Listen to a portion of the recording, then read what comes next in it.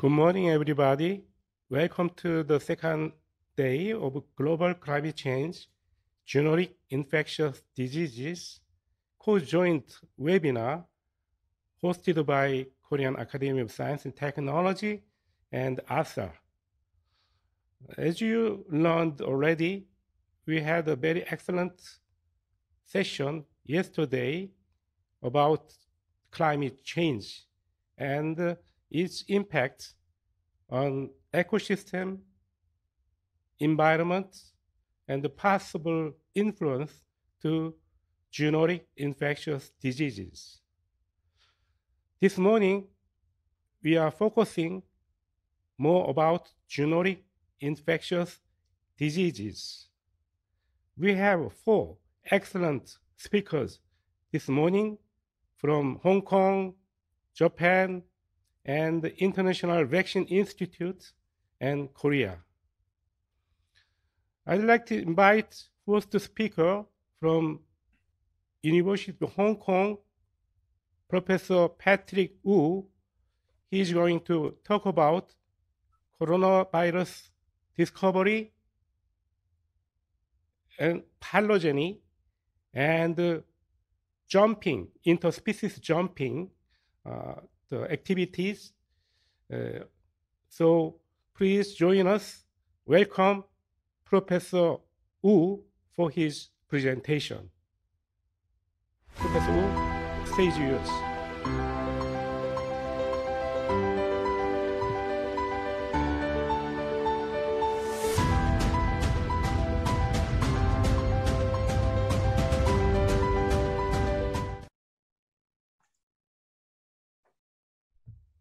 Okay, all yours, Professor Wu, you can start.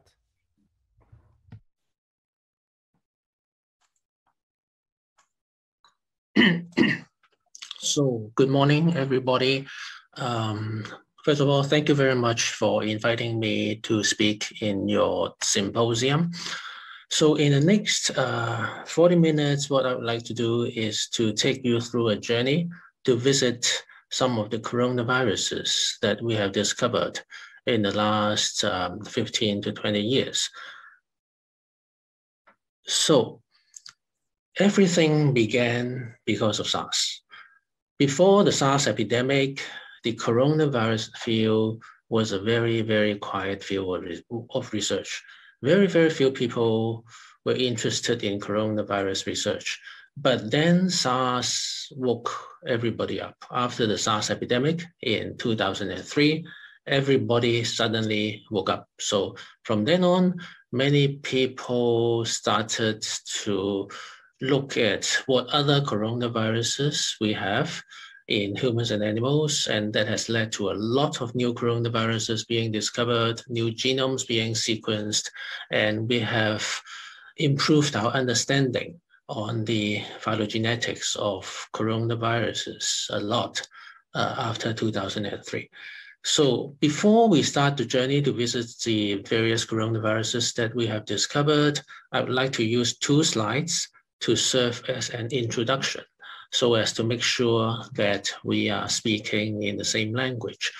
So this is how viruses are classified. So viruses are classified depending on what sort of genetic materials the virus contains. So they are classified into DNA viruses and RNA viruses, and then in turn into double-stranded, single-stranded DNA viruses and double-stranded and single-stranded RNA viruses. So you can see that coronaviruses are here.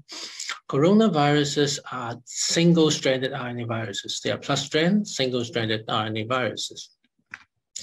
So how about classification of coronaviruses themselves?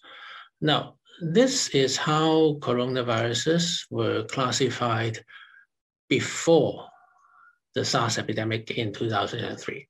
This was the situation before 2003. Now, you can see that this is the electron micrograph of coronaviruses, and this is a schematic representation of the coronavirus. Now, before 2003, we have 3 genera of coronaviruses. alpha coronavirus, beta coronavirus, and gamma coronaviruses. Now, the genome size of coronavirus is around 30 kilobases, 30 kilobases. Around 2/3 of the genome was occupied by this open reading frame 1AB. Open reading frame 1AB encodes long polypeptides, which was in turn cleaved into 15 to 16 short proteins. And within this ORF1AB, we have the RNA-dependent RNA polymerase, the PO gene. All right, downstream to that, we have the S gene, E, M, and N. So this is the spike, envelope, membrane, and nucleocapsid. The spike gene encodes the spike protein, which is located on the surface of the coronavirus. E and M is over here. And then the nucleocapsid protein is within the coronavirus, closely associated with the single-stranded RNA. So this is the phylogenetic tree constructed using the genomes that were available, the coronavirus genomes that were available before the SARS epidemic. So as you can see, there were just around 10 genomes available. This was the first coronavirus discovered. It was discovered in 1930s, infectious bronchitis virus, which is a coronavirus present in poultries, chickens, birds. All right. And then in the 1940s, people discovered this murine hepatitis virus from mouse. And in the 1960s, people discovered these two human coronaviruses, human coronavirus 229E and human coronavirus OC43. And before the SARS epidemic, actually, these two coronaviruses were the only known human coronaviruses. And so you can see that by phylogenetic classification, these coronaviruses were classified into alpha coronavirus, beta, and gamma.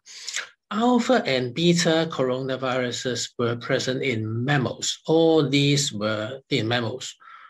The only coronavirus present in birds was this one, infectious bronchitis virus. Okay, so that was the situation before the SARS epidemic. So with that background, let us go to visit the various coronaviruses that we discovered in the last 20 years. So the first one is a human coronavirus HKU1. Now, we went back to 2004. That was the time right after the SARS epidemic. So at that time, we saw a patient who visited our hospital in Hong Kong. That was a 71-year-old male patient who presented with fever, cough, sputum, and chest X-ray showed some infiltrates. So basically, this patient has pneumonia.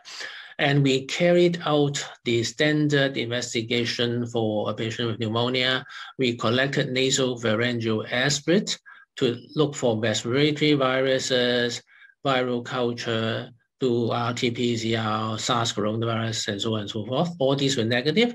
We collected sputum for bacterial and mycobacterial culture, negative, pair serum for mycoplasma, chlamydia, and so on and so forth. They were all negative. The patient recovered well and was discharged on day 5. But because all these were negative, so at that time, we wondered there was a novel pathogen in this patient. And because we have been working on SARS coronavirus for quite a while, we wonder whether this patient has a novel coronavirus. So what we did was we used the patient's nasopharyngeal aspirate and we performed RT-PCR of whole gene of coronaviruses. So we extracted RNA from the patient's NPA, and we used a pair of conserved primers for coronaviruses, which amplified a 440 base pair fragment of coronavirus. And then the result was positive, and we sequenced it. And we were very excited because we found a branch here, which probably represented a novel coronaviruses. So you can see that at that time, we have already have this SARS coronavirus. At that time, another human coronavirus named human coronavirus NL63 has already been discovered. in 2004. NL stands for Netherlands. So this was discovered by a Dutch group. So, and then we discovered this new coronavirus, which we subsequently named it as human coronavirus HKU1. Now then we sequenced the complete genome of human coronavirus HKU1 and compare the genome of this novel coronavirus with other known coronaviruses. So this is human coronavirus HKU1. So you can see that it looks, the genome organization looks like that of beta coronavirus, lineage A. Now, before we, as you know, before that, we have alpha, beta, gamma. There was just one beta. But then after the discovery of SARS coronavirus, there's already a branch here. SARS coronavirus branch out from the other beta coronavirus. And SARS coronavirus is called beta coronavirus lineage B. Now, what we have in human coronavirus HKU1 is that it looks like beta coronavirus lineage A. And also in the phylogenetic tree, it is also lineage A. So it has two papain-like proteases, and it has this hemagglutinin estrase gene, just like beta lineage A. Now, after we have published this study, many people all over the world started to look for human coronavirus HKU1 in their own countries. So here are just some of the earlier studies on human coronavirus HKU1. So you can see that everywhere in the world, they have all these four human coronaviruses: OC43, HKU1, 229E, and NL63. So what we can conclude with human HKU1, human coronavirus HKU1 is that it is a global coronavirus. So it is found everywhere in the world. It's more prevalent in winter. It is a human coronavirus in that the reservoir is human, is only found in human, not found in any other animals. The incidence is around 1 to 5%. So that was human coronavirus HKU1. So now let's turn to another coronavirus, bat SARS coronavirus HKU3. Now, when SARS occurred, people found SARS coronavirus in this animal, civet cats. But then very shortly afterwards, people know that civet cats were only the intermediate host for SARS coronavirus, but not the ultimate reservoir of SARS coronavirus. So because of that, we try to look for new coronaviruses and see whether we can find the ultimate reservoir for SARS coronavirus in 2003. So what we did was we performed a surveillance study in Hong Kong. We collected more than 400 nasopharyngeal and anal swabs from different kinds of animals in Hong Kong from 11 different locations during a 1-year period. So these stars were where we went to collect the samples. So we went to these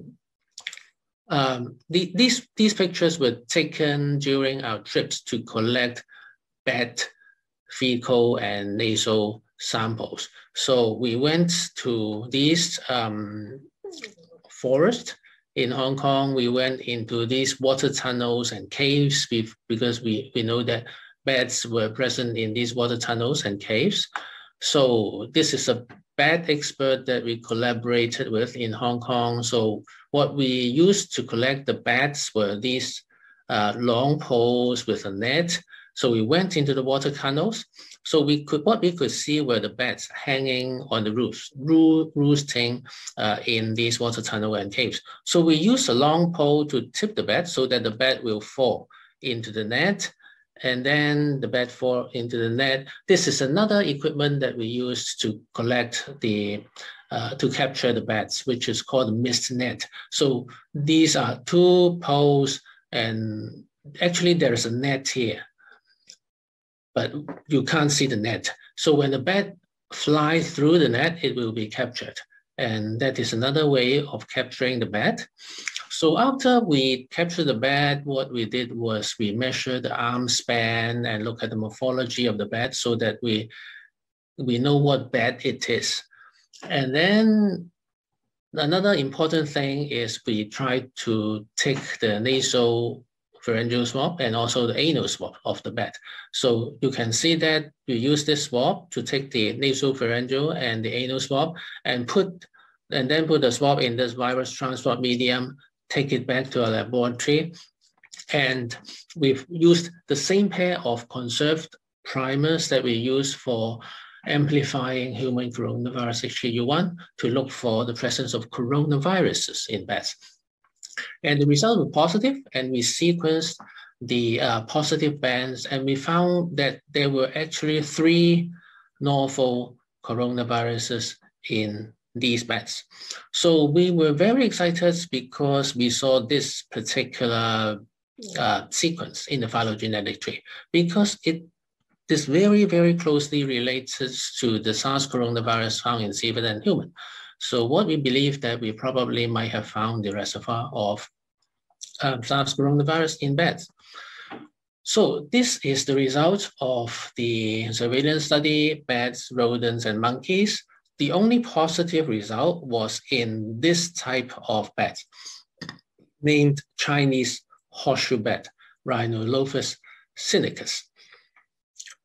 So this is the horseshoe bats. Its name as horseshoe bats is because of the shape of the nose. So you can see that the shape of the nose looks like horseshoe, and that is the reason why it is called horseshoe bats. And this sort of bat will like to gather together, roost inside caves, on the ceiling of caves. And this actually facilitated a lot of inter-bat transmission of the virus. And this is the reservoir of SARS coronavirus. So you can see that this is the PO gene, this is the S gene, and they are close. This coronavirus is closely related to SARS coronavirus. So now that was bat SARS coronavirus, let's take a look at some other bat coronaviruses. Now, we go back to this phylogenetic tree.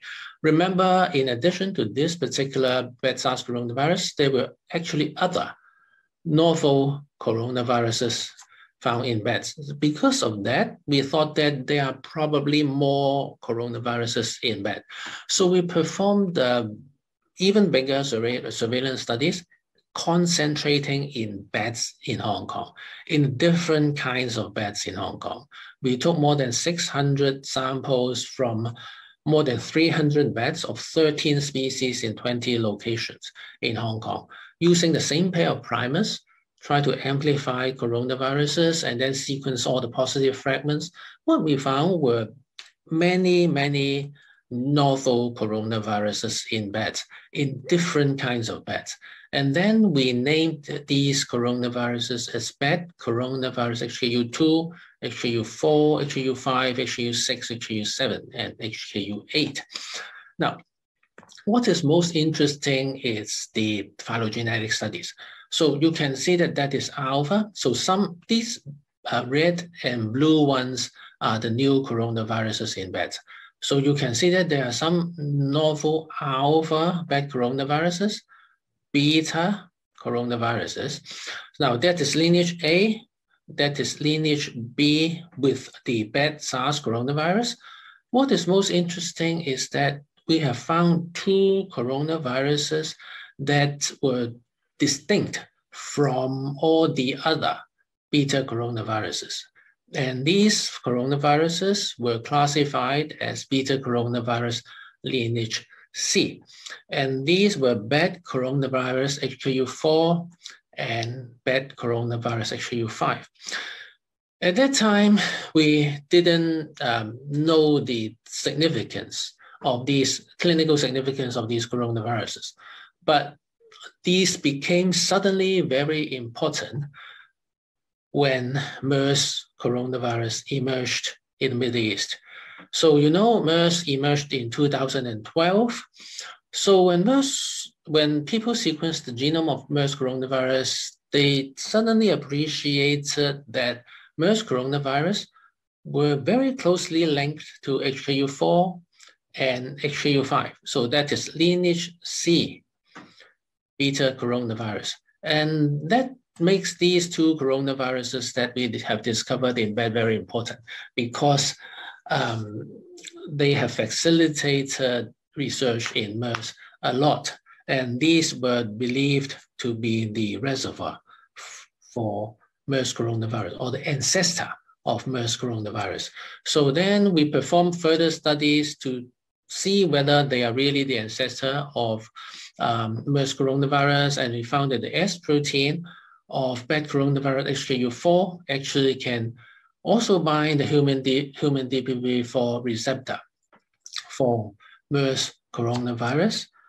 And then very recently, last year, we published this paper in Nature Communications, which we described the isolation of this bat coronavirus HKU4. And we also showed in a human DPP4 transgenic mouse model that this coronavirus can actually use DPP4 and infects human DPP4 transgenic mice. Now, after we have performed this bat coronavirus surveillance studies in Hong Kong, we went back to Guangzhou in China to see whether we can find more coronaviruses in bats. So what we can, we used the same pair of primers, we collected more bat samples from different kinds of bats, and we found, of course, we can find coronaviruses that we have already found in Hong Kong, like HKU8, HKU2, and so on. But in addition, we also found two new coronaviruses in these Guangzhou bat samples, and we subsequently named them as bat coronavirus HKU9 and bat coronavirus HKU10. So what is most interesting, again, is the phylogenetic tree classification. So you have alpha, we have beta coronavirus lineage A, lineage B, lineage C, so HKU4 and 5. And you can see that HKU9 actually constituted, again, another distinct branch in the beta coronavirus, which we subsequently name it or classify as beta coronavirus lineage D. Now, so that was beta coronavirus. That was bat coronaviruses. Now, so far we have gone through the human coronavirus HKU1, bat SARS coronavirus, and a whole bunch of bat coronaviruses, which give rise to a few new lineage within the beta coronavirus. So our next question was whether there are more bird coronaviruses in the wild that we have missed in the past. Because, you know, in birds, there was only one known coronavirus, which is the infectious bronchitis virus, the first coronavirus discovered. No other bird coronaviruses. Because of that, so we carried out a surveillance studies in birds in Hong Kong. So the study was on more than 1,500 dead wild birds in more than 70 different species in 32 families of birds in Hong Kong. And we used the same pair of primers. We amplified the 440 base pair fragment. We sequenced the positive bands. And in this study, we found 3 new coronaviruses called what we called Moonier coronavirus, Boo-boo coronavirus, and Thrush coronavirus. So again, what is most interesting is the phylogenetic tree classification. Now, this is alpha coronavirus, beta coronavirus, gamma coronavirus.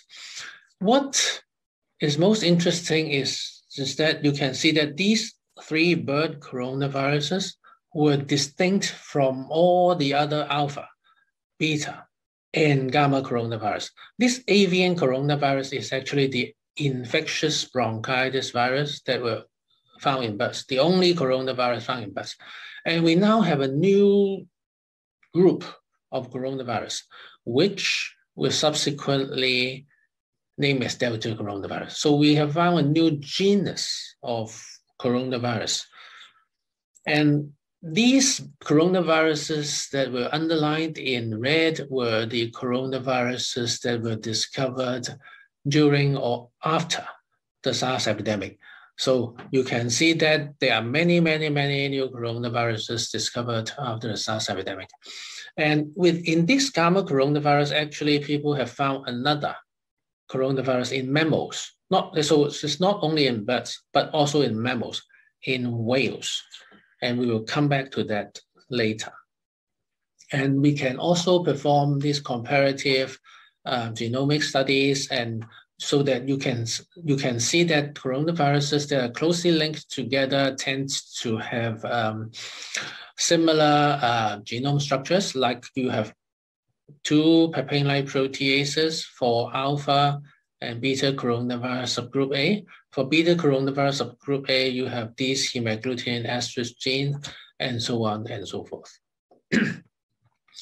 So after we have discovered the Delta coronaviruses in those birds, we knew that we have found a new genus of coronavirus. So we want to have a more extensive study to see whether there are actually more Delta coronaviruses, both in birds, and whether these Delta coronaviruses may also be present in mammals. So in this study, we collected samples from more than 3,000 mammals and more than 3,000 birds in Hong Kong, same pair of primers. And we found that there are actually many Delta coronaviruses in different kinds of birds. So we named them as white-eye coronavirus, HKU16, sparrow, HKU17, magpie robin, HKU18, night heron, HKU19, Wingian, HKU20, and common murren, HKU21. But in addition to the bird Delta coronaviruses, what is most interesting is that we found a Delta coronavirus in mammal, also in pigs. So that makes it very interesting, because Delta coronaviruses are not only present in birds, but it can also be present in mammals. So this is the phylogenetic tree analysis of these coronaviruses. So that you can see that actually some are very closely linked to each other. Like this sparrow coronavirus, HKU17, is actually closely related to the porcine coronavirus, HKU15. So meaning that this pig coronavirus may have jumped from the sparrow coronavirus some time ago, and so on and so forth. So because of that, we then constructed this model of coronavirus evolution. So what we depicted was that we have the coronavirus ancestor many years in the past, which might have infected either a bat or bird. So that giving rise to the bat lineages and the bird lineages. For the bat lineages, it will further divide into the alpha coronavirus and the various groups of beta coronaviruses, and then the coronavirus jumps to other animals, other mammals, including human beings, dogs, cats, mouse, and so on and so forth. So for the bird coronaviruses, they also jump from one bird to another, but in addition, they may also jump to some mammals, like the whale for gamma, and also the pig for Delta coronavirus. So what we have now is this one, this phylogenetic tree. But now, so you can see that in this particular group, the gamma coronavirus, as I have mentioned before, in addition to the infectious bronchitis virus, there is another gamma coronavirus in whale. Because of that, we are very interested in that. So the question that we asked at this time was whether there are more gamma coronavirus in mammals, in particular these sea mammals, whales. And because we are in Hong Kong, we went to the ocean park to look for collaborations, because there are sea mammals in the ocean park. So for this particular study, we collected samples from 3 different kinds of sea mammals: sea lions, seals, and dolphins. Same pair of primers. And we found, in this study, we found a new coronavirus, which we named as bottlenose dolphin coronavirus HKU12. So you can see that it is here, phylogenetic tree classification. It is closely related to the beluga whale coronavirus here. It is a gamma coronavirus. So gamma coronavirus, so the dolphin coronavirus here, closely related to the beluga whale coronavirus. Actually, this coronavirus has the largest genome size for all the coronaviruses known so far. And because it is a study carried in ocean parks, they have serial serum samples and serial fecal samples collected and archived for the animals. So we can see that there's actually zero conversion for the 3 dolphins that we have detected coronaviruses in. So in this model of coronavirus classification, we can now add a new member here. So now we turn to camel coronavirus because, you know, in 2012, there was the outbreak of MERS coronavirus, and you know that MERS coronavirus was present in dromedary camels in the Middle East. Because of that, we asked the question whether there are any other coronaviruses present in mammals. So we look for collaborators in the Middle East. And this time I went to Dubai to look for collaborator. So I went to this veterinary laboratory in Dubai, the Central Veterinary Research Laboratory in Dubai.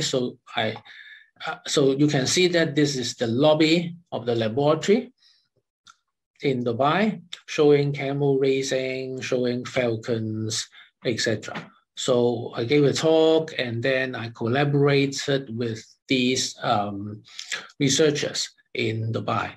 So this is the laboratory which they used to perform autopsies, necropsies on camels. So you can see that they do perform necropsies in camels. But what I was most interested in were these, the fecal samples of camels. So I collected these fecal samples, put them in virus transport medium, and then perform RT-PCR using the pair of conserved primers on coronaviruses. So for these camel samples, we found that 4.8% were positive for coronavirus, and after sequencing, we found that we found a new coronavirus, what we call dromedary camel coronavirus HKU23, which is a beta coronavirus, lineage A, over here. And we also performed seroprevalence studies and found that 52%, around half of the camels, were actually positive for antibody against this coronavirus. So we can now add the camel to this model of coronavirus evolution. So lastly, the study that we performed for these Middle East animals were whether there are any other Delta coronaviruses in the Middle East.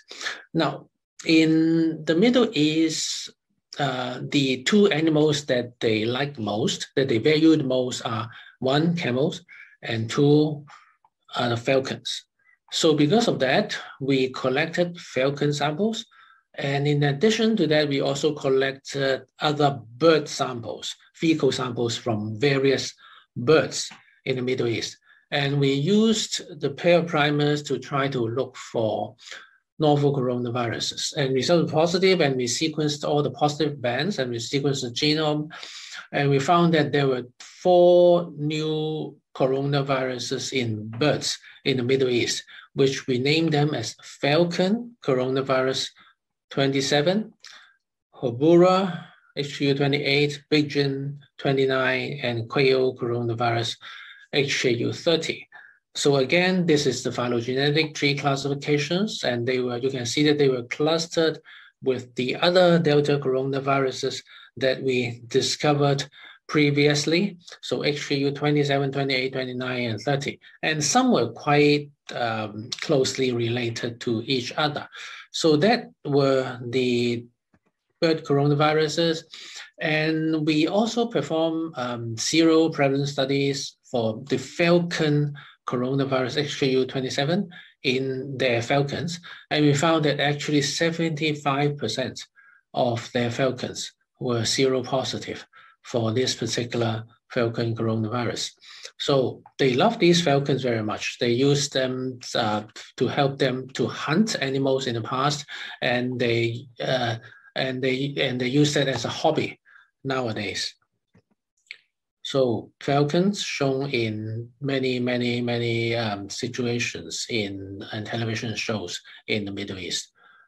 So with that, that's all I would like to share with you in this talk. So lastly, I would like to thank my collaborators, my co-investigators, the clinicians that we have worked with in Hong Kong, because they helped us a lot in collecting the human samples and also the clinical histories of the patients.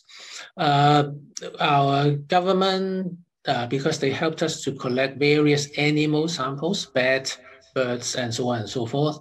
Our friends in Ocean Park, our collaborators in Guangzhou, my collaborators in Dubai, and of course, lastly, our PhD students, because they were the people who have really done a lot of hard work.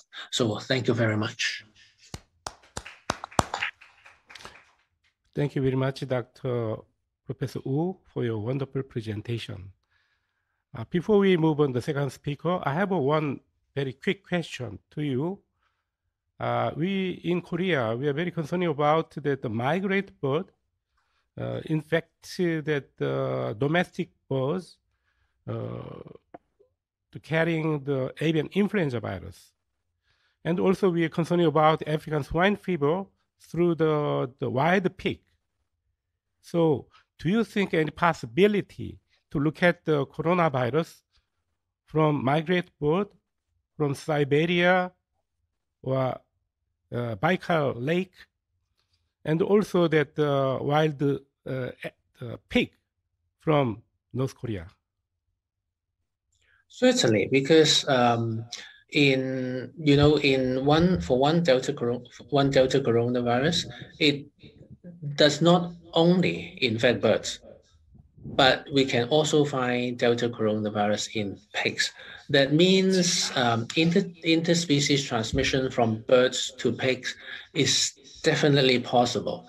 But what is a little bit different from influenza is that for coronaviruses, they are pretty species specific, in the sense that one coronavirus usually will infect only one species of birds. They do not jump from one species of birds to another species that easily. So it is that in that sense, it is a bit different from influenza virus. But what you said is perfectly correct. It is definitely possible, because we have found Delta coronavirus in both birds and pigs. So yes, I think it is really a worthwhile study to carry out. Thank you very much, Professor Wu.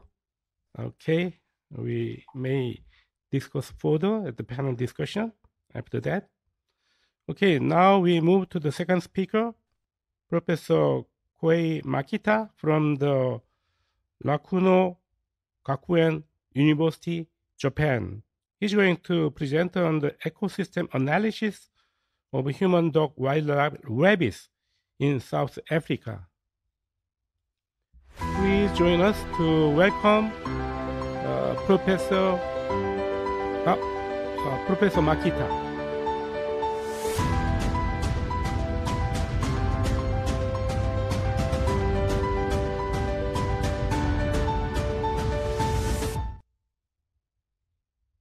Okay, good morning. Good morning. Yes, so thank you very much for invitation to this wonderful conference. So I'm going to talk about the ecosystem analysis of human dog wildlife rabies in South Africa. First of all, maybe many of you might heard, but maybe not, 0 by 30 here. Zero means zero deaths of human. By 30 is by 2030. So globally, lots of international organizations are trying to achieve the zero deaths of humans by 2030 due to rabies. But the current situation is annually, it is said that 59,000 people die every year. And 40% of them are children in Asia and Africa. This 0 by 30 has three objectives. One is to efficiently prevent and respond. The second, to generate, innovate, and measure impact. And the third is to sustain commitment and resources. So rabies virus is a Lissa virus. I showed the lineage of Lissa viruses here. There are three major groups, and the rabies constitutes one of the groups. The rabies virus is a neurotropic virus that propagates in the central nervous system of the infected host. And the virus, after the invasion, it progresses through the neurocyte, keeping that system. So even if a rabid dog bites the legs, your legs, then the virus goes through transmitting through the nervous system into the brain. Then case fatality rate in humans is almost 100%. And over 90% of human rabies are infected by rabid domestic dogs. This map shows global distribution of basically human deaths due to rabies. The brown area shows the area with endemic human rabies, which means, of course, there are endemic dog rabies cases. And the second group, this a little bit red place, is endemic in dog rabies, but not so much human rabies cases. It's sporadic. And those other green parts, including Korea and Japan, do not have dog rabies cases. So we have seen that there are still lots of human deaths due to rabies, but there are already very effective vaccines in humans and dogs as well. So why there are still many rabies victims in the presence of effective post-exposure prophylaxis, PEP?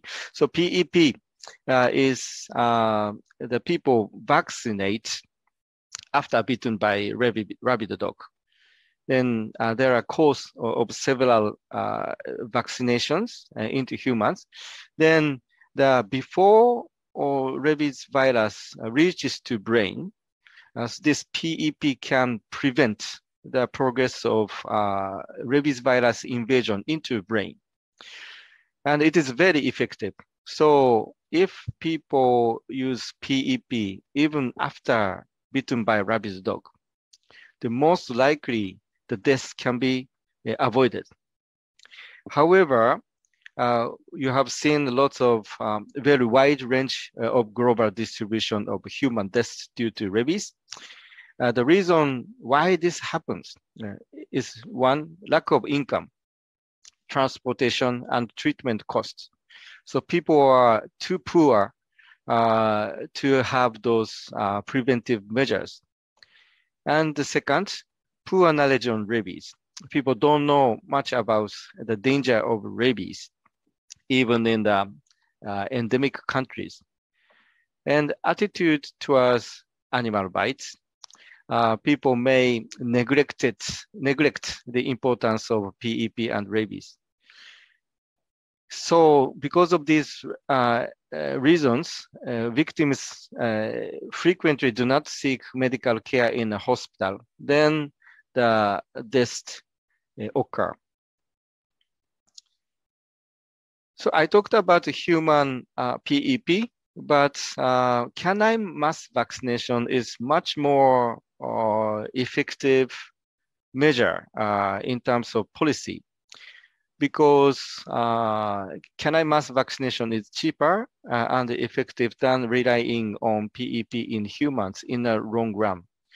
You can imagine the reason why. You may feel that vaccinating dogs may be costly, then target only human vaccination. But if you don't vaccinate dogs, then dog rabies frequently occur, then the bites to humans occur. So because of the lots of bite injuries by dogs, then the people go to hospital for PEP. Then the cost of treatment, cost of prevention of human deaths becoming very expensive. So this figure shows the simulation of the cost. The y-axis is average cost per daily averted, while x-axis shows time in years. Initially, the costs of human PEP can be expensive, and if you start dog vaccination, the cost is increased, of course, because of that. However, the averted cost per daily there's a cross line when you continue 4 or 5 years, then the canine mass vaccination becomes cheaper than simply relying on the PEP. So I'm going to talk about the target of dog rabies. Theoretical immunity thresholds is the proportion of dog population covered by the vaccination. Then when you reach it to the immunity thresholds, then the probability of having epidemic, large size epidemic becomes smaller. And the herd immunity threshold is calculated by 1 minus 1 over basic reproductive number. So using the R0 basic reproductive number reported, which is most likely between 1.1 to 1.7, then the immunity threshold can be calculated as below around 40%. However, the dog has many frequent high turnover. The one dog can bear 6-7 dogs. Then you can imagine that those newly born dogs do not have antibody, vaccine antibody. So even if you cover dog vaccination more than 40%, then in the next year, then the proportion of immunity is becoming very low, easily. So 70% vaccination coverage is recommended. So this is the simulation how even the vaccination can not prevent the dog rabies. In this case, it will surely goes up. So 70% of vaccination coverage is recommended.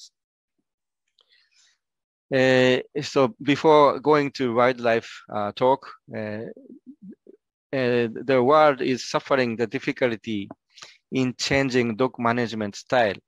This picture was taken in South Africa, and this was in Vietnam, and it was in Myanmar.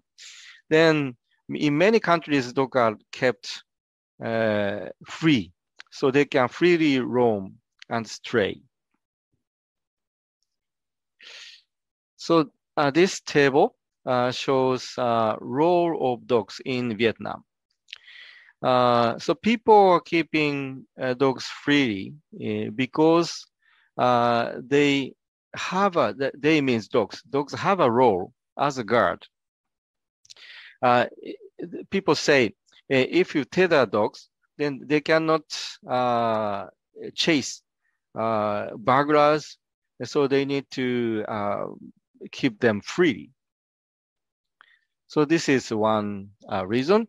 And some tribes, some areas have a habit of eat dog meat, and they prefer non-vaccinated dog meat. So this is such ethnic reasons of avoiding vaccinations observed in many parts of the world. Okay, so then this figure shows the result of structural equation modeling, which is the economic study by us. So we had a hypothesis that social status is influencing the acquiring knowledge, correct knowledge of rabies. And when people acquire correct knowledge on rabies, that can change attitude towards the disease. Then attitudes determine the practice of confinement and birth control and vaccination of dogs. Then this analysis clearly showed the minority ethnic group has the low level of knowledge against rabies, and they lived in mountainous area, and plain area were occupied by other major tribes, and live food as well. So the poor social status was actually connected to poor knowledge of rabies, and which determined the poor attitudes towards dog rabies controls. So the key message here is when we consider about the eliminating dog rabies and human rabies, we need to consider the sociological aspects as well, and how to provide a message to entirely improve the knowledge and attitude towards dog rabies. Again, so it's a continuous result from the previous study of rabies in Vietnam.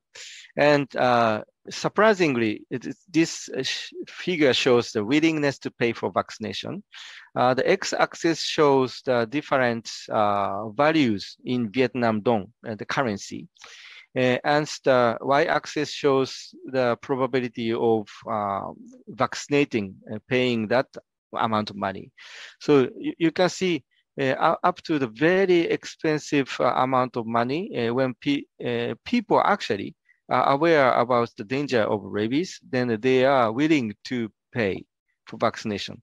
But the survival analysis shows again, there are some people in mountainous area in minority ethnic group who hesitate paying for vaccination. So this provides the spot, geographical spots of dog rabies still survive and cause spillover to other areas, including those areas practicing dog rabies vaccination. Okay, so it was a background, sort of general background on rabies. Then I want to emphasize the importance of interdisciplinary approach, One Health, which is this black line connecting different disciplines, medicine, veterinary medicine, social science, environmental sciences, interdisciplinarity. And also, we need to consider the collaboration between research, policy, and communities. And we need real information of how people are thinking. And this is called the transdisciplinarity. And the transdisciplinary approach is called eco-health, including ecological aspects of disease. Now, okay, let me move on to wildlife involvement in rabies. So this figure by Dr. Haydon shows the different types of maintenance of rabies, maintenance of any infectious disease. But let me explain with the example of rabies. Here, humans and those shaded areas, reservoir population. You can see the different shape, wildlife and dogs. This square is maintenance population, and circle is non-maintenance population. So when rabies is maintained, for example, in wildlife, then it can have an interaction with dogs and cause spillover to humans. And in the case of B, it's the opposite. Dogs, sorry, A is when the case dogs is maintenance population, which is the common feature of rabies. But other type of rabies can take B type. Wildlife is maintaining and cause spillover to dog and humans. C is in the case of both dogs and wildlife species maintenance population, which is the worst case. Worst case. And sorry, D is the worst case. Both dogs and wildlife. Sorry, C is the worst case. Yeah, maintenance populations, dogs and wildlife. And the D is both dogs and wildlife, non-maintenance population. Please so remember this throughout my talk. Okay, now I start my talk on the South African study. The background, canine rabies entered in South Africa in Limpopo province, which is here, in an epidemic started from Angola in 1950s. So there were no dog rabies circulation, obvious dog rabies circulation up to 1950s, but it is said that the dog rabies caused incursion from Angola, those Namibia, Botswana, Zimbabwe into South Africa in this year. However, mongoose rabies biotype is also prevalent, and I think they stayed here. Then the objective of this study is to clarify spillover patterns of rabies between domestic dogs and wildlife, where vaccination for dogs and cats are mandatory. So they are by law implementing dog and cat rabies vaccination in South Africa. Now, materials and methods. Study area is 3 provinces: Limpopo, Mpumalanga, Northwest provinces, and this Gauteng includes Pretoria, which is the capital of South Africa. And we worked on analysis for 20 years.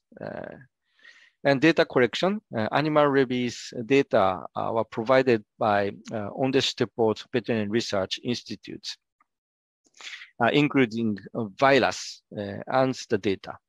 And human rabies from National Institute of Communicable Disease, and geographical and demographical information from Statistical South Africa. And for statistical analysis, we conducted descriptive epidemiology, and spatio-temporal clusters were detected by SAT-SCAN.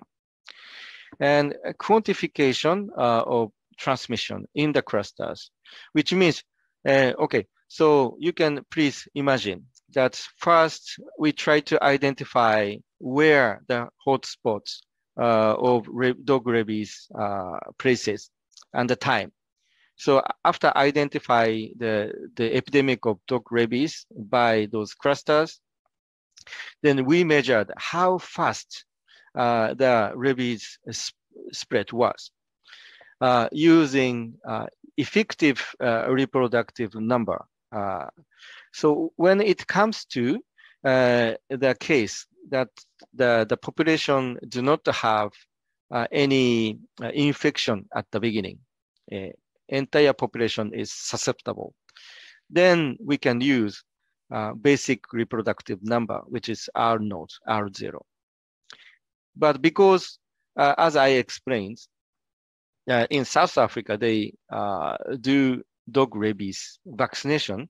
So we know that some unknown, unfortunately, unknown proportion of dogs were immunized by vaccination. So we calculated this effective reproductive number in the clusters using this formula. Then the next question is, what kind of ecological conditions are facilitating dog rabies and wildlife rabies? So to understand that, we focused on dog rabies in relation to ecological risk factors. So we at first performed principal component analysis to combine the elements of ecological factors by land use and estimated number of dogs and population density, urban footprint, means the geographical works, global efforts in visualizing where people living on a map, and temperature and rainfall in driest season. And we use the INLA with zero inflated negative binomial errors to identify the ecological risk factors. And separately, we worked on Bayesian phylogenetic analysis of animal rabies virus using BEAST to sort of connects the molecular information into epidemiological information. Okay, so the results. The trends of this figure shows trends of human, dog, and wildlife rabies in 20 years. The blue line shows the trend of dog rabies. Y-axis is over here, and the x-axis is the year, and the human rabies, the red line, and the green line shows wildlife rabies diagnosed in the institute. So here, of course, we don't know how many wildlife actually died due to rabies, because it is not possible to do that. But this pattern clearly shows first relatively high level of dog rabies incidence in the year started. Observation 1998, it declined first. Then you can see the clear, very steep increase in 2005. Then this was documented that the incursion of dog rabies came from Zimbabwe. And at this epidemic, human rabies sharply increased, but soon dropped. And the human rabies cases remained low after that. But you can see some correlation between blue and green lines, which means there seems to be an interaction between dog rabies and wildlife rabies. Okay, so this table shows the type of animals diagnosed with rabies. Of course, the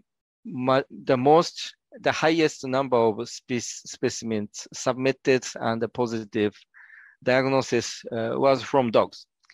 But you can see lots of cattle cases and different type of domestic livestock animals.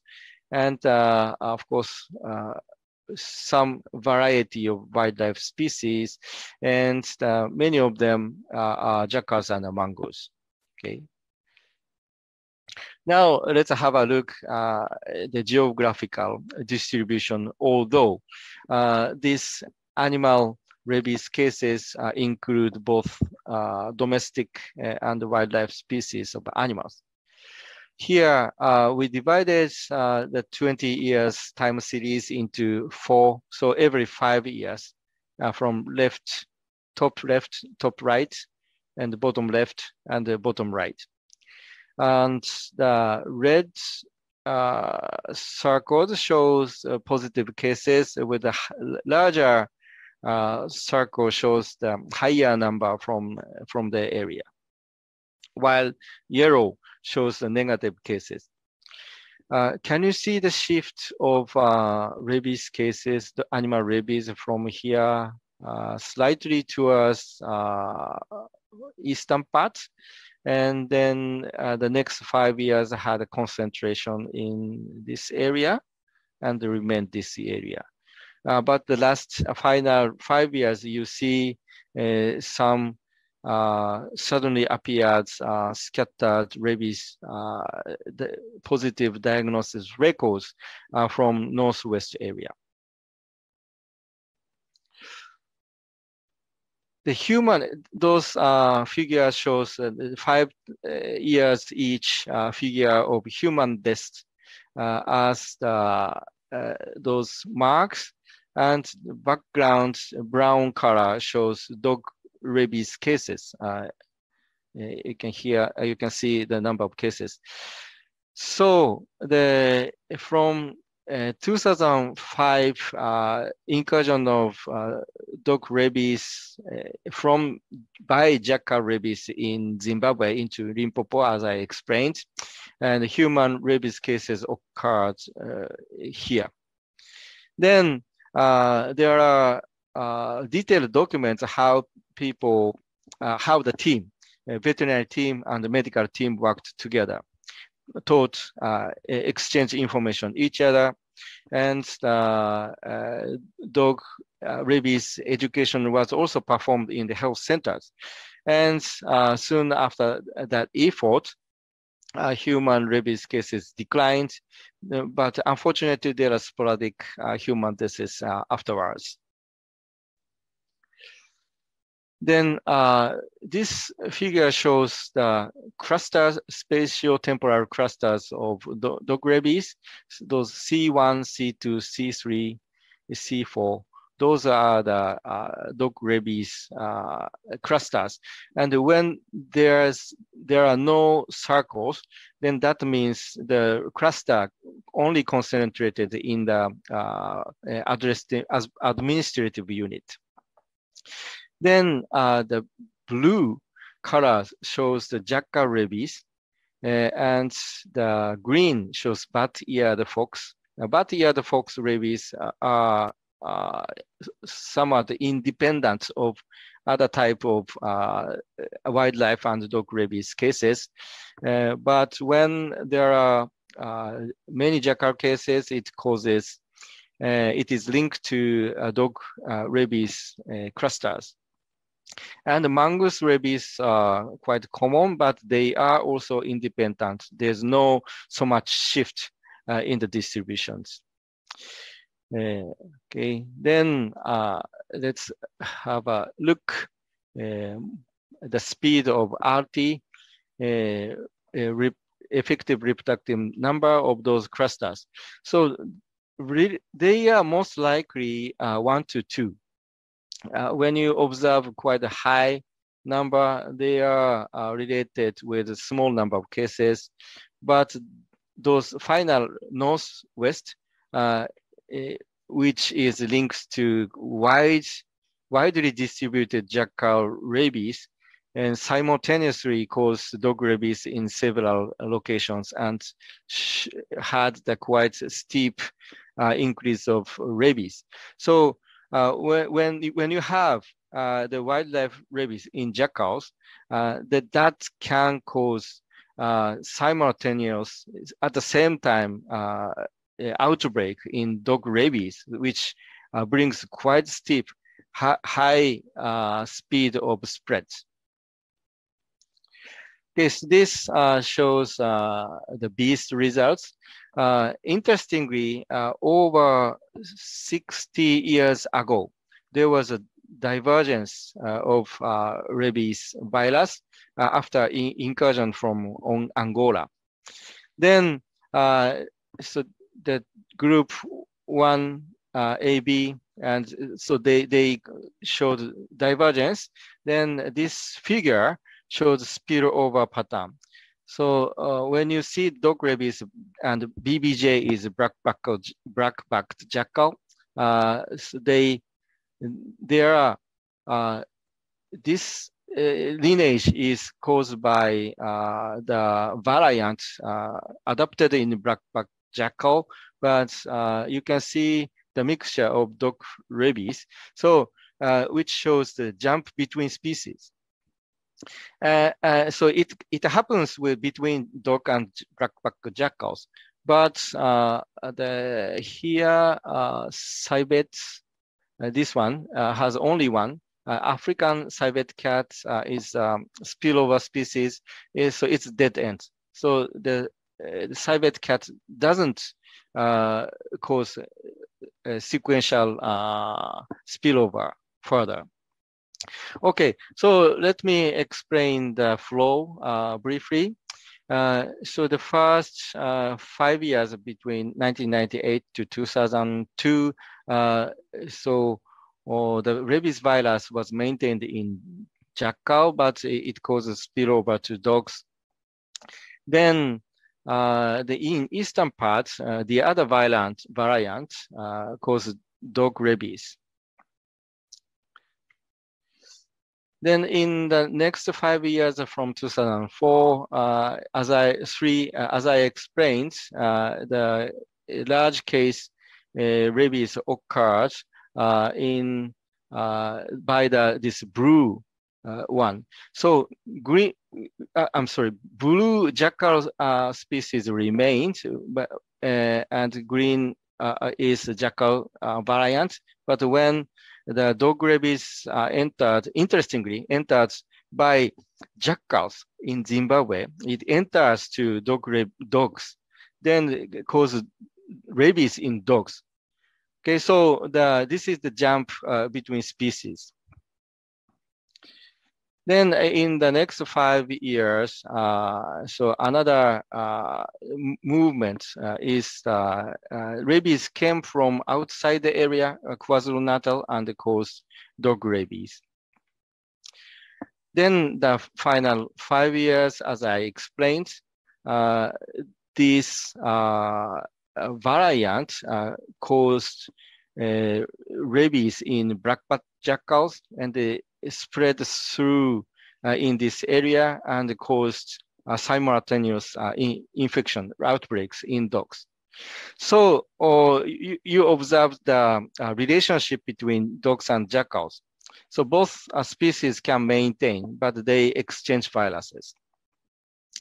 So I shift to ecological analysis. Univariable analysis results, including Kruger National Park and excluding Kruger National Park, shows the low p-value in principal component 2, which is explained by woodland, simply if I say, and precipitation, rainfall. Okay, then it was around 2001, and 10 years later was also interestingly PC2 explaining woodland, same, and temperature and precipitation. And in this time, dog population were included. Okay, so the multivariable analysis result shows this is the Kruger National Park excluded and included in 2001 and 10 years after. Then PN Kruger National Park excluded in 2001 and 2011. So in both cases, you can see the red area, somewhat similarity. And in terms of statistics, the risk was explained by high precipitation and high temperature in dry season, which was overlapped with subsistent farming zones with poverty. I showed the location of villages. So they overlap with sociological factors. And wildlife in Kruger National Park are rabies-free, but at higher risk because this is a national park and closely linked with the poverty zones. There are efforts in preventing rabies incursion into Kruger National Park. So this is the private area attached to Kruger National Park. And the services guards are checking the fence always. And when they identify dogs going inside the national park, they shoot. Actually, then examine rabies. Then by that effort, so far, the dog rabies has not entered to wildlife population. Okay, so discussions. The spillover rabies virus exchange occurs between domestic dogs and jackals. It was believed before that jackals cannot maintain rabies without dogs, but jackals might have reached enough population to maintain rabies.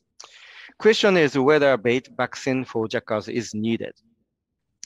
Mongoose rabies is independent from canine rabies and has relatively lower risk to humans. And One Health F works, but sustainability is needed, which means you have observed the decline in human deaths due to rabies, but unfortunately those poor areas stopped dog rabies vaccination. Then you have seen the research of dog rabies cases and human deaths.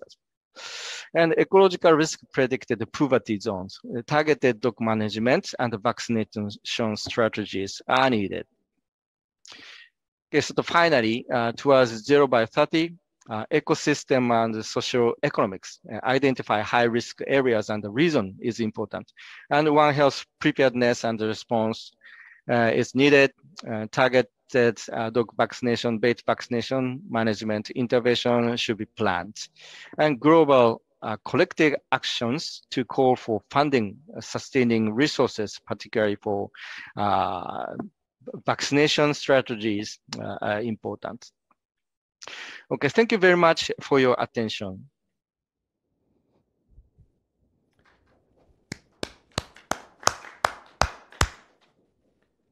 Thank you very much, Professor Makita, for your wonderful presentation. Before we move on to the next speaker, I have one quick question. As you already mentioned in your discussion, any possible strategies to have a bait vaccine against the jackal or other wild animals, such as the other scientists and researchers has tried in European continent? And have you looked at any serum, the antibody titer on jackal, in addition to that, the virus detection? Thank you very much for a wonderful question. Unfortunately, they have not got serum samples and nor antibody titers, and they are in the discussion of how to make a strategies of using bait vaccine in both domestic, actually, and wildlife rabies. Thank you very much. Thank you again, Professor Makita. Okay, now we move to the next speaker, the Dr. Song Man-gi. He's a Deputy Director General, International Vaccine Institute. He's going to talk about preparing for the next pandemic, vaccine development strategies. Please join me. Welcome Dr. Song for his presentation.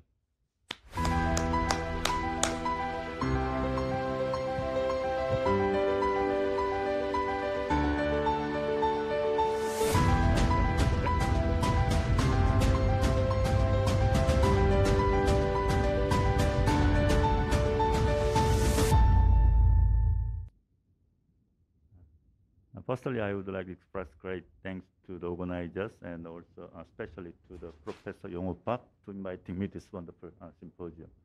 Today's my talk is about preparing for next pandemic. Especially, I would like to talk how we can prepare the next pandemic using vaccine development, also vaccine deployment. Actually, my major works right now is supporting vaccine development. I'm working together with many private sectors. And yesterday, we have a big celebration in SK Bioscience. The first successful data was come out, phase 3 clinical trial data comes out from SK Bioscience. And we had a celebration together with the new president-elect Yoon. Actually, this was it takes only 2 years from the beginning of the development and the success of a phase 3 clinical trial. But many people say it's too late. It takes only 2 years. But right now, I think 2 years is too long. So even we made a success in up to phase 3 clinical trial, now it is too late. And because in this pandemic, the first vaccine, it takes only 320 days from the identification of a sequence to the EUA approval.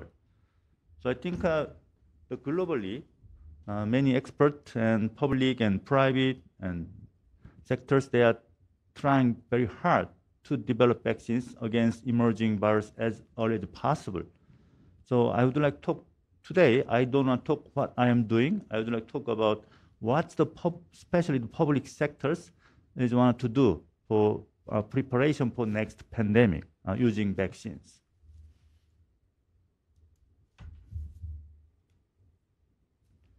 So this is the list of the infectious disease from 1900 to 2020. I think many viruses are familiar.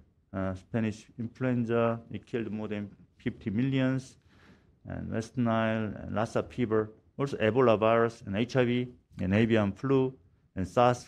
I remember how serious was the SARS year 2002. At the time, it didn't kill that many people, and it didn't impact that many people. But at the time, the panic was really huge globally.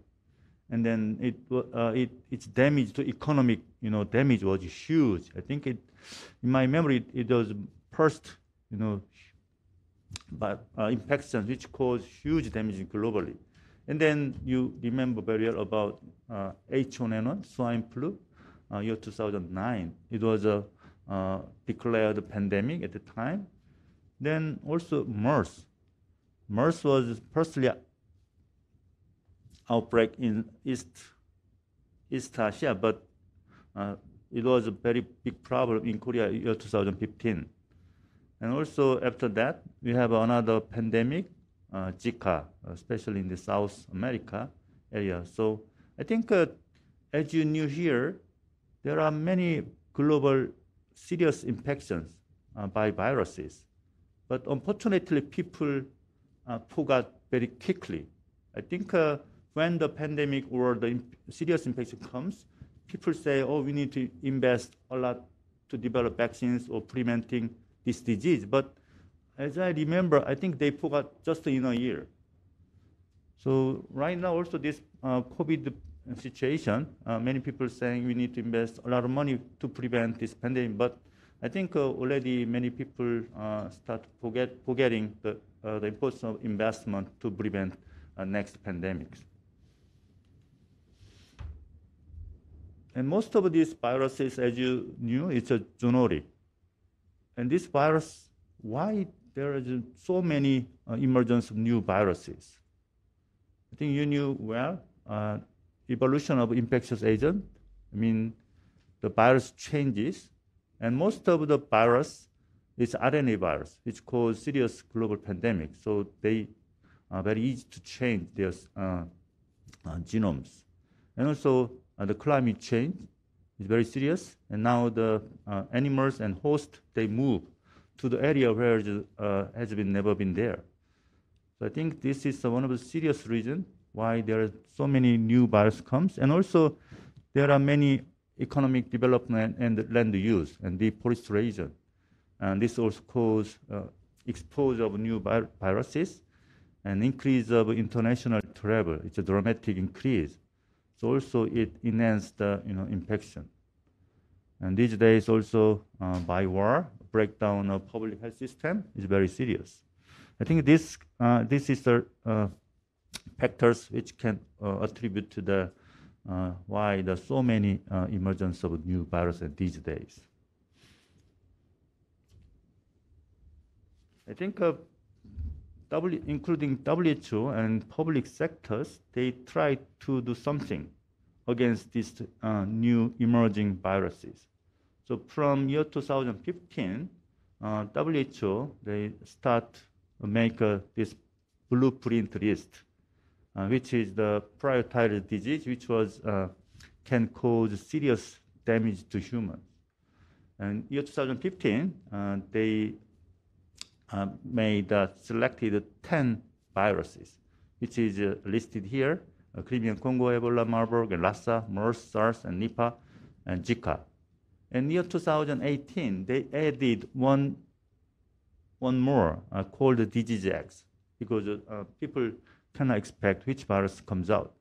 So over here you see the 10 is all RNA viruses. That means RNA can change very rapidly. Then it can cause very serious, pandemics. So WHO announced this list, and that they emphasized that we need to prepare something against these viruses. And also there are many well-known globally, very famous scientists. They keep saying you need to establish a global vaccine development fund. So they published in New England Journal of Medicine, year 2015, the importance of a global fund. To actually, at the time, they wanted to make fund to for the Ebola crisis. So anyway, so this through this effort, I think Ebola vaccine was successfully developed. As you see here, there are very serious outbreak in Ebola in year 2014 to 16 in West Africa, killing more than 11,000. So during this outbreak, many scientists and they tried to finalize Ebola vaccine. So first Ebola vaccine approved year 2019, November. And then they also approved next year, year 2020 in Africa. So there are, this is a VSV, vascular stomatitis virus-based vaccine. It showed a great efficacy, up to more than 90%, 90 to 100%. Then what was the strategy of Ebola vaccine development? Scientists tried to understand what was the strategy for this Ebola vaccine development. They found developed vaccines using many different diverse platforms. They tried many different kinds, like DNA or RNA or recombinant protein, and also viral vector-based vaccines. Actually, they tried almost all kinds. Then they developed vaccine up to phase 2 clinical trial. Then they stockpile 100,000 doses. When the Ebola outbreak start, they start ring vaccination, and it was as like a phase 3 clinical trial. And using this through this strategy, they can successfully develop Ebola vaccines. So right now there are 2 Ebola vaccines approved in Europe and America and Africa. Both of them are viral vector based. One is VSV, one is adeno-26 by Johnson & Johnson. So I think through this success, the global leaders, they get together in year 2017, and they declared the developing global fund together for the preparation of against emerging virus using vaccines. So at the time, they agreed to develop CEPI. You knew very well about the CEPI right now, called Coalition for Epidemic Preparedness Innovations. The beginning, this CEPI was started from 7 donors. Norway government, they lead this establishment, and it originated in Oslo, in Norway. So CEPI's mission is, they think vaccines is one of the most powerful tools in the fight against outsmart epidemics and viruses, which change very rapidly. And also they develop vaccines against emerging infectious disease and enable access to these vaccines for people during outbreak. So they want to develop vaccines and they want to use these vaccines during the outbreaks. I think this is perfectly fit to this pandemic situation. And they started funding from this 2017. And this is first investors from 7 investors. They collected $1 billion US dollars. After this initiation, they start support vaccine development against Lassa, MERS, Nipah. I attended this meeting at Oslo, year 2019, and this is the result of the funding from year 2017. Actually, as you see here, they use many different platforms, viral vector, or DNA or RNA, or recombinant protein. So as you see here, CEPI funded not just a traditional vaccine platform. They start to fund new technologies because they want to develop vaccines as quickly as possible and using new advanced technologies. They also support international standard SERA because using this international standard SERA, you can develop vaccines very quickly, and also you can evaluate the vaccine efficacy, and you can compare each vaccines using this international standard SERA. This is very important. At the time, there is no international standard for MERS because the MERS outbreak mostly in South Arabia and Korea, and they cannot secure the blood with high titer blood from the patients which were infected with MERS. So I contacted CEPI, and I said I can collect the blood samples from the infected patient. Then CEPI funded this project. We started working together with the NIBSC, and we successfully collected 1 liter from 4 patients, from Korean patients. And year 2020, October, finally WHO recognized this serum as an international standard. And also, after this success, we also worked together to develop SARS-CoV-2 international standard. Right now, almost many private sector, public sectors, they are now using this SARS-CoV-2 international standard for their vaccine evaluation. So this is a really very difficult job, and assay qualification and validation is really time-consuming, and you need a huge investment. So from when the Korean private sectors, when they develop vaccines, most of the companies come to IBI because only IBI has qualified and validated FRNT neutralizing assay system. So we provide that technology to KNH, and we work together to analyze SK Bioscience corona vaccine candidate.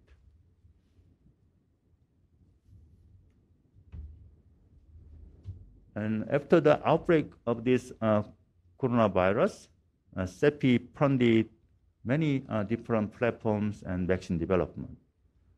I think many vaccines are quite familiar to you, Moderna, and also Oxford vaccines, and Novavax. They are all CEPI-funded vaccine candidates. This is RNA and recombinant virus and recombinant protein. All were quite successful, but not all vaccine candidate was successful. As you knew here, the CureVac is one of the RNA vaccine, but they failed in phase 3.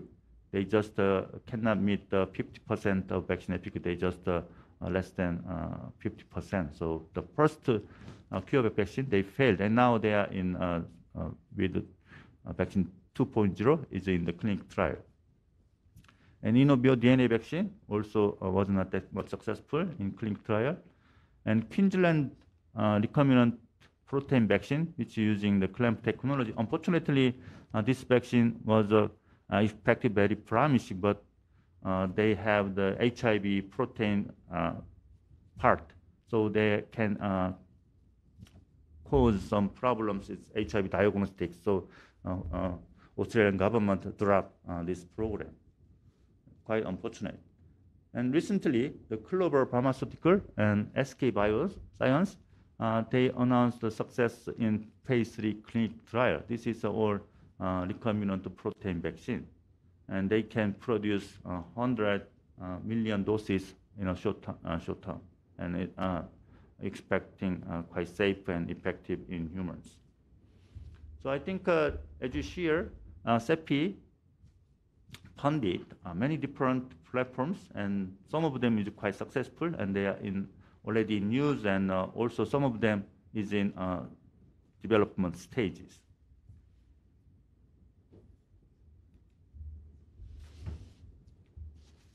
I think this pandemic situation, there are many different kinds of vaccines was developed and is in use.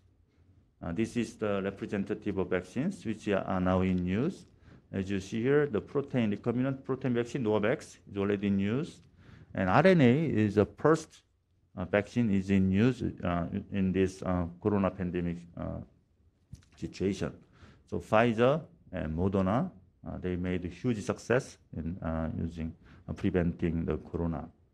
And also recombinant virus, like mostly they are using adenovirus. 4 different companies, they are already in use. AstraZeneca, CanSino, and J&J, and Gamaleya. They use different viruses, which have different characters. And also killed virus, mostly in China and India, they are in use. So I think for this corona pandemic situation, we used all possible, platforms to develop vaccines as early as possible and as much as possible.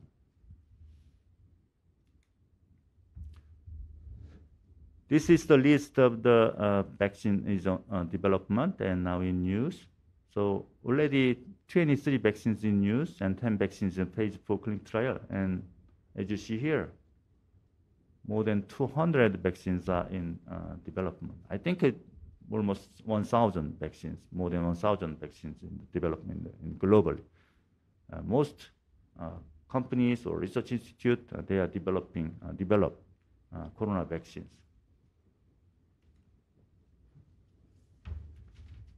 And this is actually the vaccine development is time consuming and costs huge amount of money. How this corona vaccine development was so quickly? I think this is the example of the vaccine development. Typhoid fever costs more than 100 years. And normally vaccine development, it takes like 10 to 15 years. But as you knew here, SARS-CoV-2 corona vaccine takes less than a year. How come we can develop the vaccines at this speed?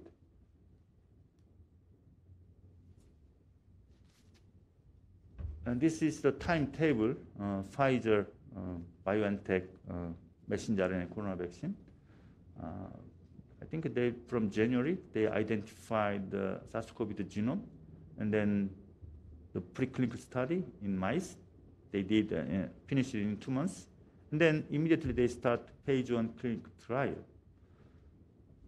Before the end of this phase 1 and clinical trial, they start phase 2, 3 clinical trials.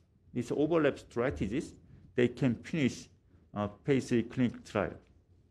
And also they start preparation of mass production before the end of this phase 3 clinical trial. Using this overlapping strategy, they can make this vaccine emergency use approval in less than a year. And this is the summary of the strategy, how they can develop vaccine so quickly. I think mumps vaccine was the fastest vaccine we develop. It takes 4 years. And then for this SARS-CoV-2 vaccine development, they used several strategies. As I said, they used the overlap stage development simultaneously, and also they exam tox study, which takes at least 6 months, because they give exemption because they use the same platform which did many times the clinical trials. So they knew this platform is safe in animal at least, and they can have enough clinical trial to pass the tox study. For example, AstraZeneca vaccine, they used this chimpanzee adenovirus and more than 30 times of clinical trials. So they, English government, they knew, UK government, they knew this vector itself is safe in humans. So through the mechanism, they can pass the tox study, which takes like more than 6 months. And also mass production, they started before the end of the clinical trial. They prepared a mass production system. And also the new platform technology, like RNA-based technology. And they found this can be produced mass production in very small room, or more than 1 billion doses. So I think through this works, I think we can successfully produce vaccines in a year. And also, as you remember, the worldwidely WHO and each country regulatory agent, they collaborated very hardly. And also, huge amount of money was funded for to speed up this vaccine, like warp speed in USA and many other countries. I think this is the factors how we can develop vaccines against SARS-CoV-2 in a year, less than a year. This is also a summary how we can develop. And also, I think to reduce the vaccine development time, you can have some strategies. If you have the target, you can develop vaccine up to phase 2 clinic. You can finish up to phase 2 clinical trial and then stockpiling, as we did for Ebola vaccine development. Through that mechanism, you can develop vaccine as early as possible. And CEPI now, they are announced a very ambitious plan. The first vaccine, it takes around 300 days. Now they are saying vaccine developed in 100 days. This is called CEPI 2.0. So they want to prepare the against the emerging viruses and known epidemic and pandemic threat, and they want to use novel technology or this technology to prepare for this pandemic against the next pandemic. So this is a suggestion how they can prepare next pandemic with 100-day missions. The firstly scientific advancement, and they can use vaccine. They can make vaccines against library of viruses. Like they want to try like 20 viruses, and rapid response vaccine platform. The RNA vaccine, you can develop vaccines like in a few days. Then you can mass produce also in a month, something like that. So I think using this new technology, they can produce vaccine in very short terms. And also, they can develop some system, full deployment of advanced analysis and AI to de-risk and accelerate development. So they can use the new scientific advancement. And also, they can develop excellence and global surveillance. They can predict which virus can emerge and can be problem.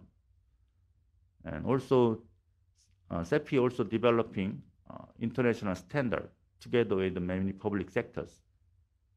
I also want to express my, I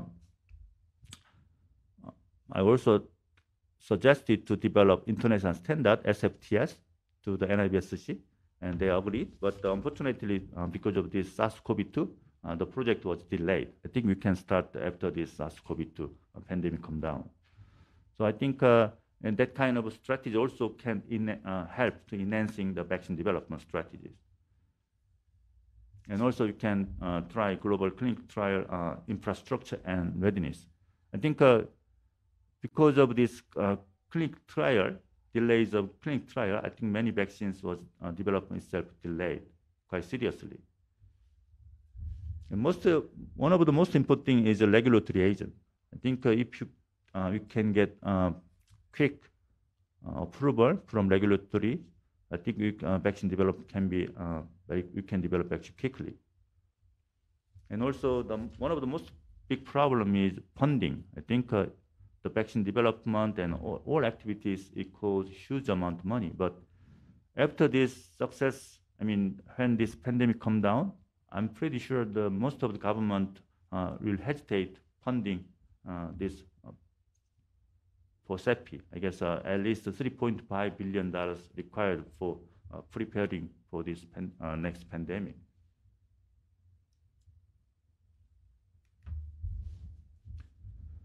I think right now, the CEPI have three strategies to speed up the vaccine development in 100 days. They wanted to have $3.5 billion. And then they wanted to have some network, vaccine developers and vaccine manufacturers and CDMOs and tech transport training providers. So I think Korea also joined this EOI and CEPIs. And IBI is connecting and networking all these Korean partners to CEPI. So we connect all these private and public and collaborators in Korea. We joined and agreed to CEPI's to meet the CEPI's mission and task. So I think through this kind of international collaboration and mechanism, we can speed up vaccine development. Even you can develop vaccines in 100 days, there are other problems. I think the vaccine deployment was unequal. As you see here, the high-income countries, there are at least 83% of people vaccinated, but in low-income countries, only 21% vaccinated. And this is very serious. As you see here, the CEPI and Gavi and WHO, from the beginning, they made called COVAX. So philosophy of this COVAX is vaccinate equally all the population, with high-risk population, at least 20%. They aimed equal distribution of vaccines. But unfortunately, this ambitious project was not going that well. So right now, I think they vaccinated 1.4 billion. Up to now, in globally, more than 11.5 billion shots given. So it's only 15% totally given to the 145 countries. But I think next pandemic, we need to consider how you can achieve this equal distribution of vaccines. This is very serious because, as you knew quite well, the new virus comes very often in endemic areas. I think you can also put together all the effort to equal distribution of vaccines. So I think Korea government and WHO, we have plans. We can, from the beginning, we want to produce vaccines in that area because right now, as you knew, there is no vaccine production in Africa, in ASEAN, many poor countries. So I think that also caused huge inequality in vaccine distributions. Very fortunately, Korea can produce huge amount of vaccines and also export the vaccine to globally. We provide the vaccine globally. But right now, this uneven vaccine production is very serious. The problem is there is no technology and there is no people in low-income countries. So Korea government, and together with the IBI, we announced the training program for low-income and low and middle-income countries.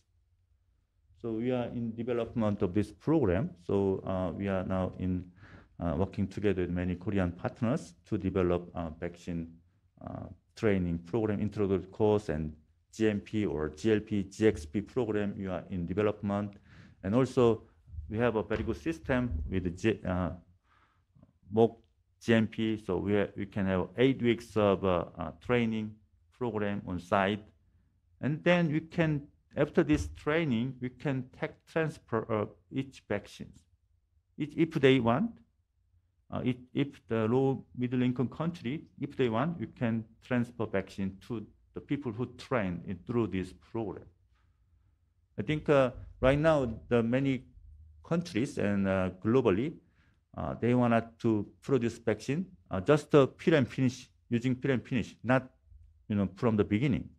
Through this fill and finish technology, they can distribute as early as possible. And year 2015, Global Biocampus, I think in Korea wanted to build this Global Biocampus.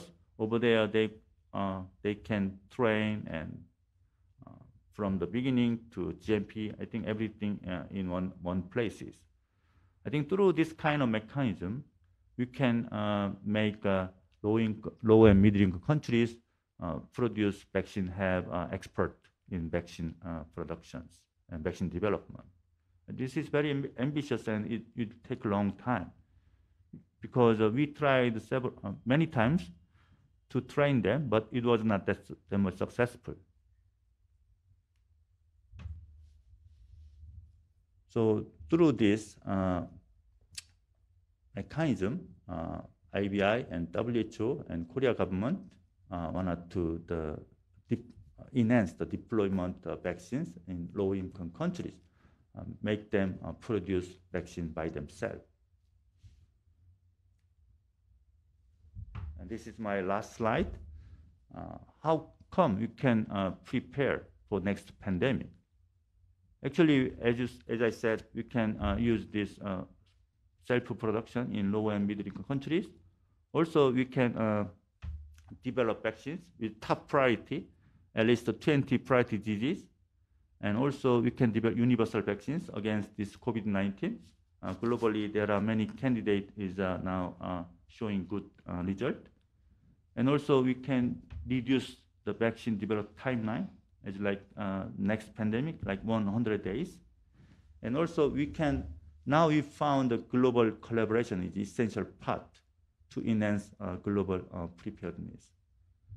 I think through this effort, we can have a better, better strategy for next pandemic. Thank you very much for your listening.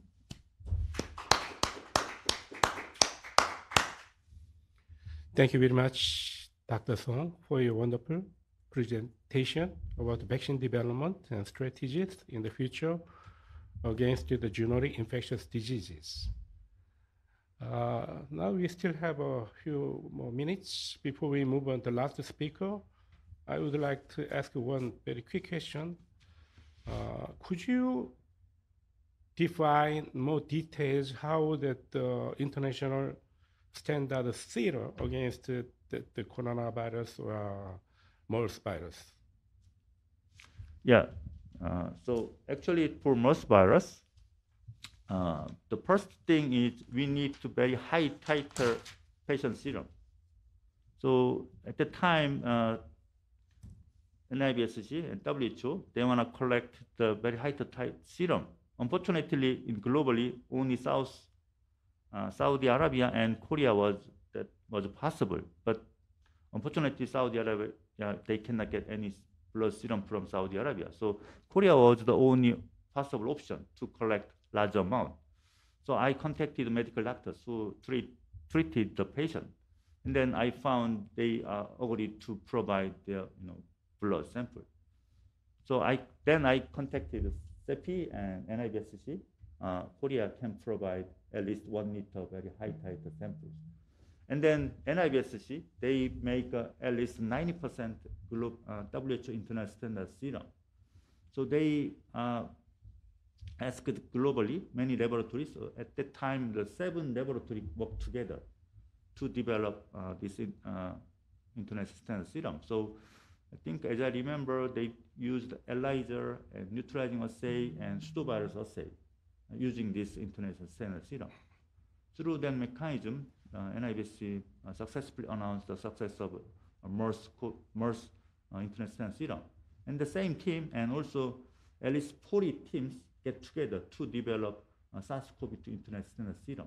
And over there, I think at the time the serum was enough because globally many infections. So through that activity, we can develop SARS-CoV-2 international standard serum. I heard it's a world record speed, but the problem of SARS-CoV-2 is many variants. So also NIBC also wanted to develop internet sensor against these many different variants. We also participate up to Delta strain. So I think very soon many internet sensor serum to against the variant also available. Thank you very much, Dr. Song. Now we move to the last speaker this morning, Professor Song Dae-seop from the Seoul National University. He's going to talk about the spillover infection of new emerging viruses and preparedness with nanobiotechnology convergence technique. Please join me. Welcome Professor Song for his presentation.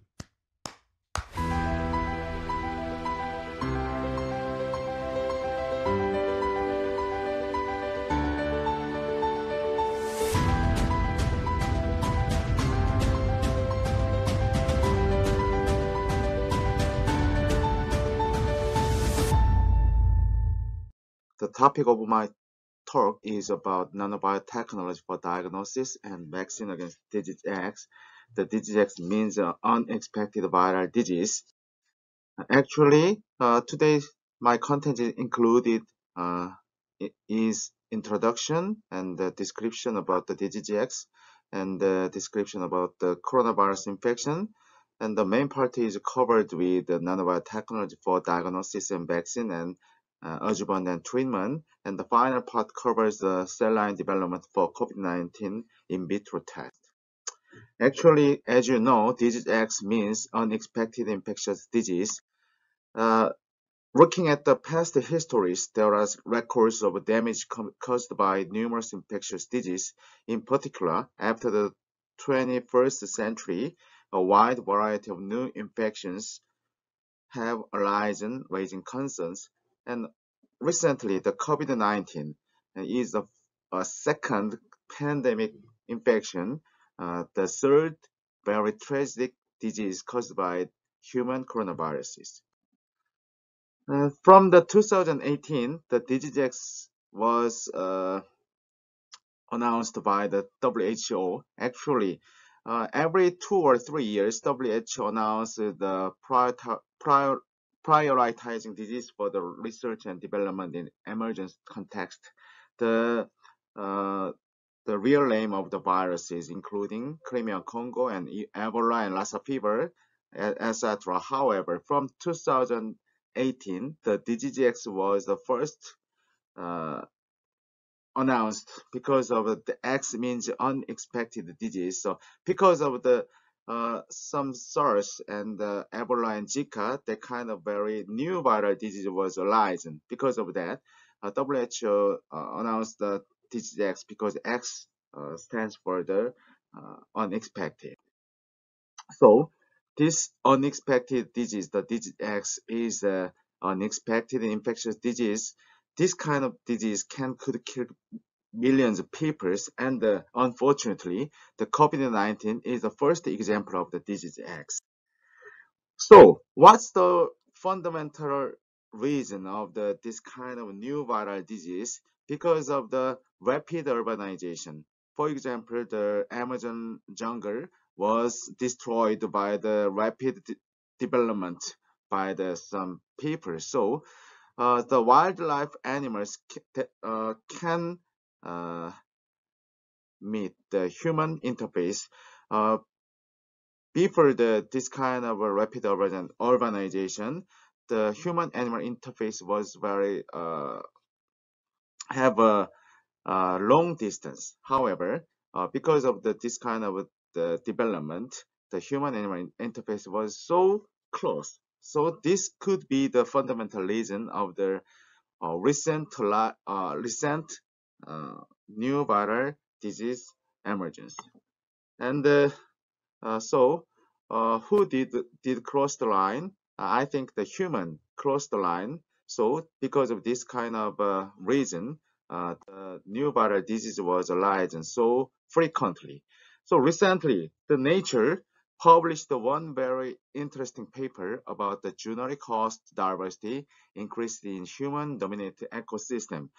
Uh, Actually, frankly speaking, the rapid urbanization and the destruction of the wildlife could increase the emergence of new viral disease. However, in this paper, they demonstrate the real uh, relationship between the rapid urbanization and the emergence of the new viral disease. So, after the rapid urbanization like this, they have a very significant increment about the emergence of the new viral disease in terms of avian and bat and some primate species. So besides of these reasons, the big farming also is also the one fundamental reason for the emergence of the new viral disease. As a reference of big farms make big flu by the Rob Wallace, this kind of big farming can induce the mass production of livestock. This kind of mass production, they can induce the infection rate increasement and the virulence and the recombination and the immune suppression and the pressure of antigen changing. So this kind of big farming could be the fundamental reason of the new emergence of the viruses. And as I mentioned previously, the human-animal interface should have a long distance. However, when they have a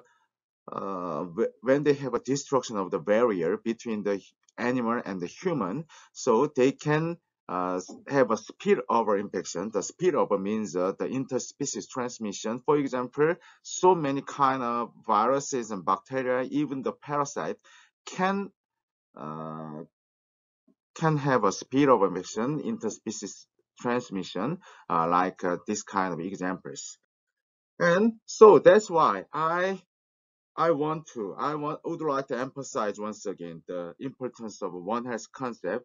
So One Health, One Medicine means that is human, animal, and environment is closely related in terms of the health and in terms of the infection. So which is the most important concept? Which is the most important concept as a basic background to respond to viral infection?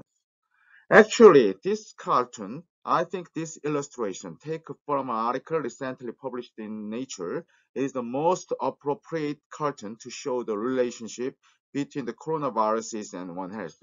There are so many natural coronavirus infections of pigs and ferret and the bat and even though the companion animal cats. So this cartoon emphasizes again about the One Health concept. And as I mentioned previously, for example, the coronavirus have a very various characteristic.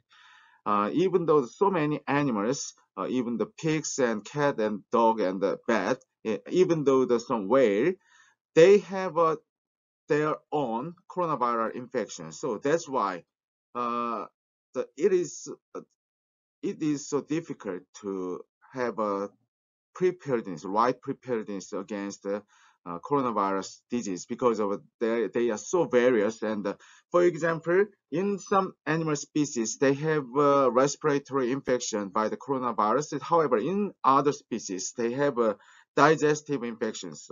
So that's why it is so difficult to have right preparedness against coronavirus infection. And also, we should take into consideration about the re-emerging or the emerging viral disease, including the avian and human influenza virus, especially about the HPAI, that is highly pathogenic avian influenza virus, that could be the main causes of the death after the infection in humans. And also, recently, PNAS have a publication about the ranking the risk of animal to human speed of newly discovered viruses. Contrary to our expectation, the SARS-CoV-2 is the second. However, the Lassa fever was picked as the most dangerous disease. So that's why we have a very concrete and very right preparedness against this kind of new viral disease. So I think that this paper emphasized the needs for a broad and more active response to new infectious disease. And the second part, as a main body of the my talk, I want to talk about the nanobiotechnology for the preparedness for the new viral disease. Actually, as you know, the right diagnosis and the prevention with the vaccine and the treatment with antiviral is the most important principles against infectious disease. So for the making of a good diagnosis and good vaccine and good antiviral, we apply the nanobiotechnology. Actually, because of its a fundamental characteristic of the nano-size material, the nanotechnology can be applied to so many fields, including material, electronics, and healthcare and environment. Recently, because of its characteristic in terms of size, they have many applications to the healthcare, including antibody and viruses. For example, the polymer, because of its size similarity, has a mimicry with the polymer to the DNA, and their organic and inorganic membrane can have a mimicry against the viruses envelope and membrane. Also, the nanoparticle can have a mimicry against the viruses. So, because this kind of characteristic, they can be applied to many detection and diagnosis and vaccine and even to the adjuvant. So, recently, we have a very interesting findings for the differential diagnosis between the highly pathogenic and the low pathogenic avian influenza viruses. Before starting to the description of this technology, let's see the one movie clip. Sorry. I'm sorry, the movie clip did not work. So I'll skip this. And because of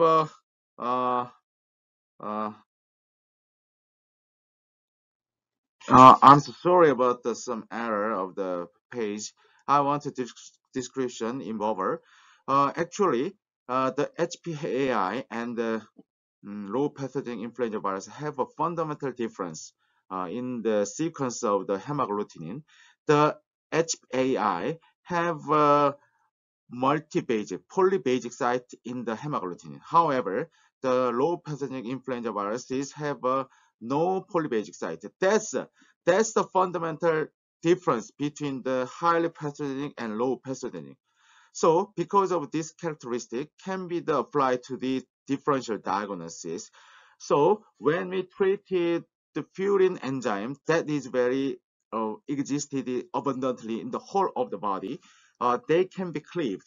However, when we treat the trypsin that is localized in the respiratory tract, respiratory organ like lung, only the LPAI can be cleaved into the HA1 and HA2.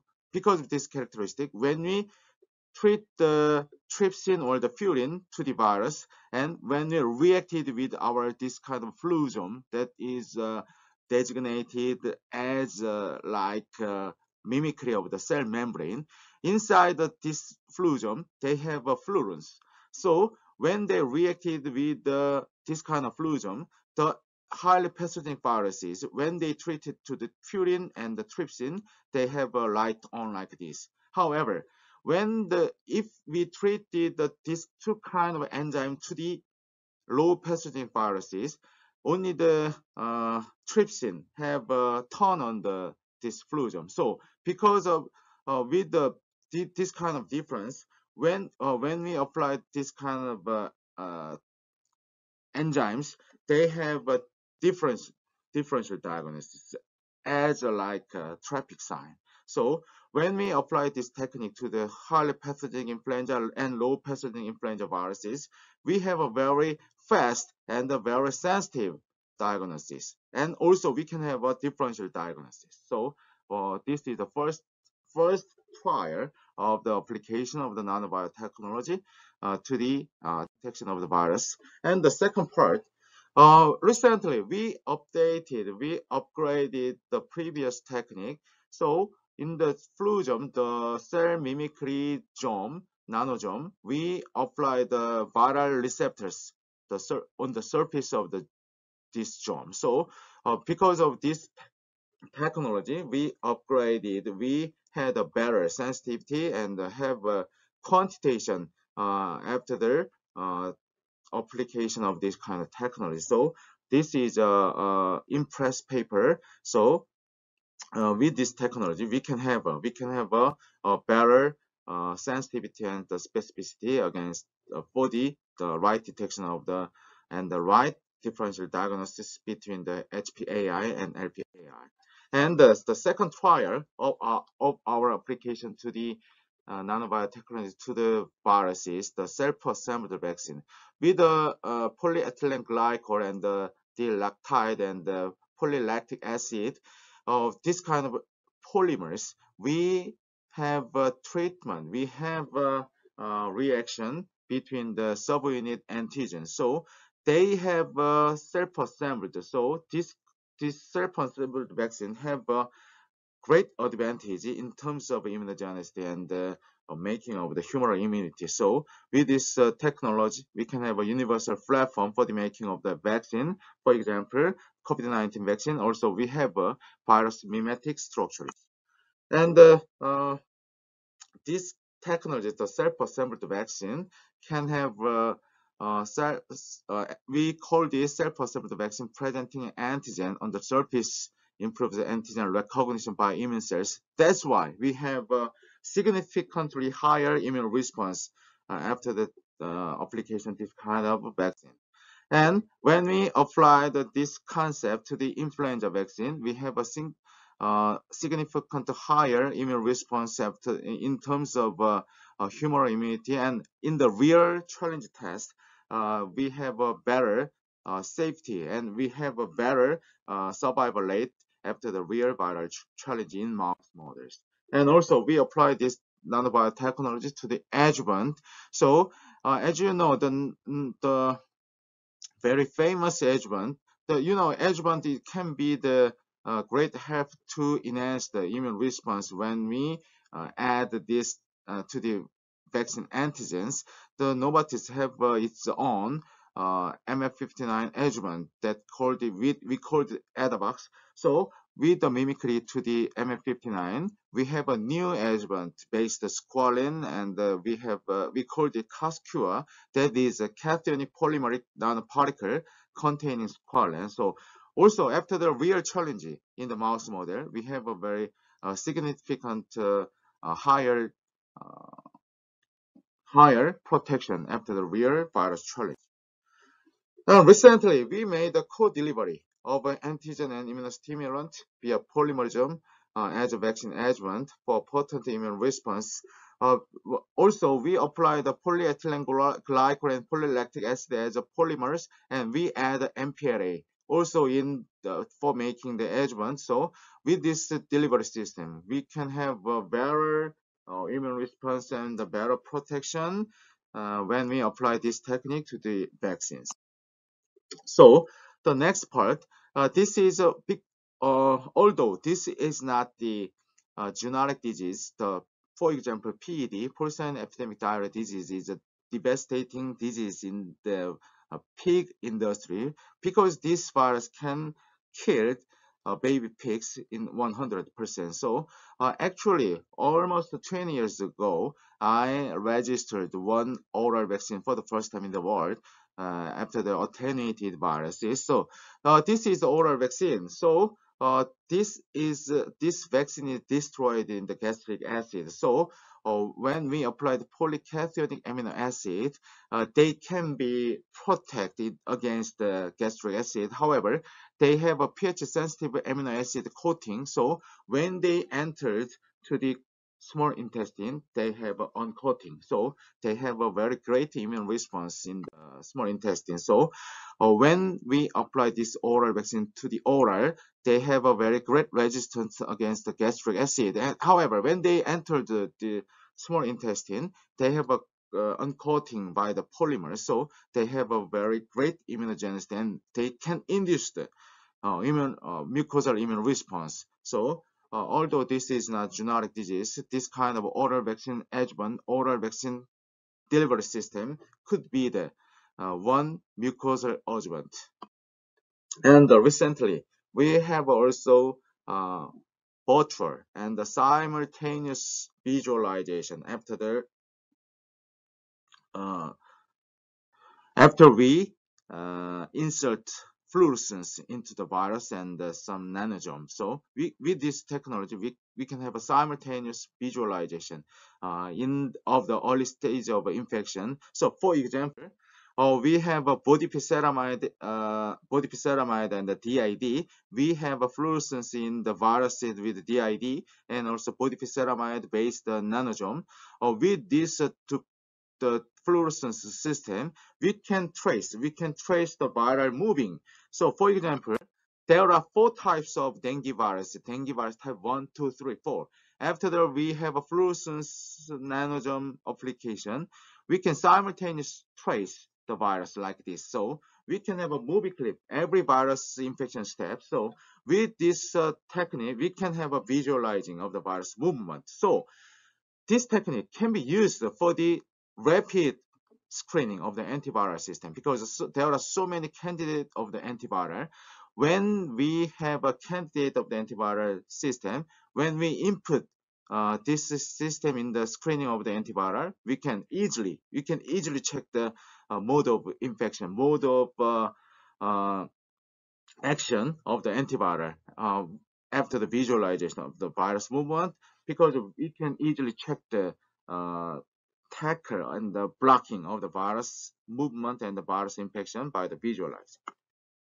And with this recent achievement in terms of diagnosis and the vaccine prevention, and even though some antiviral treatment, we can summarize all this technology. And recently we had a paper in the advanced material named Advanced Nanomaterials for the Preparedness Against the Re-Emerging Viral Disease.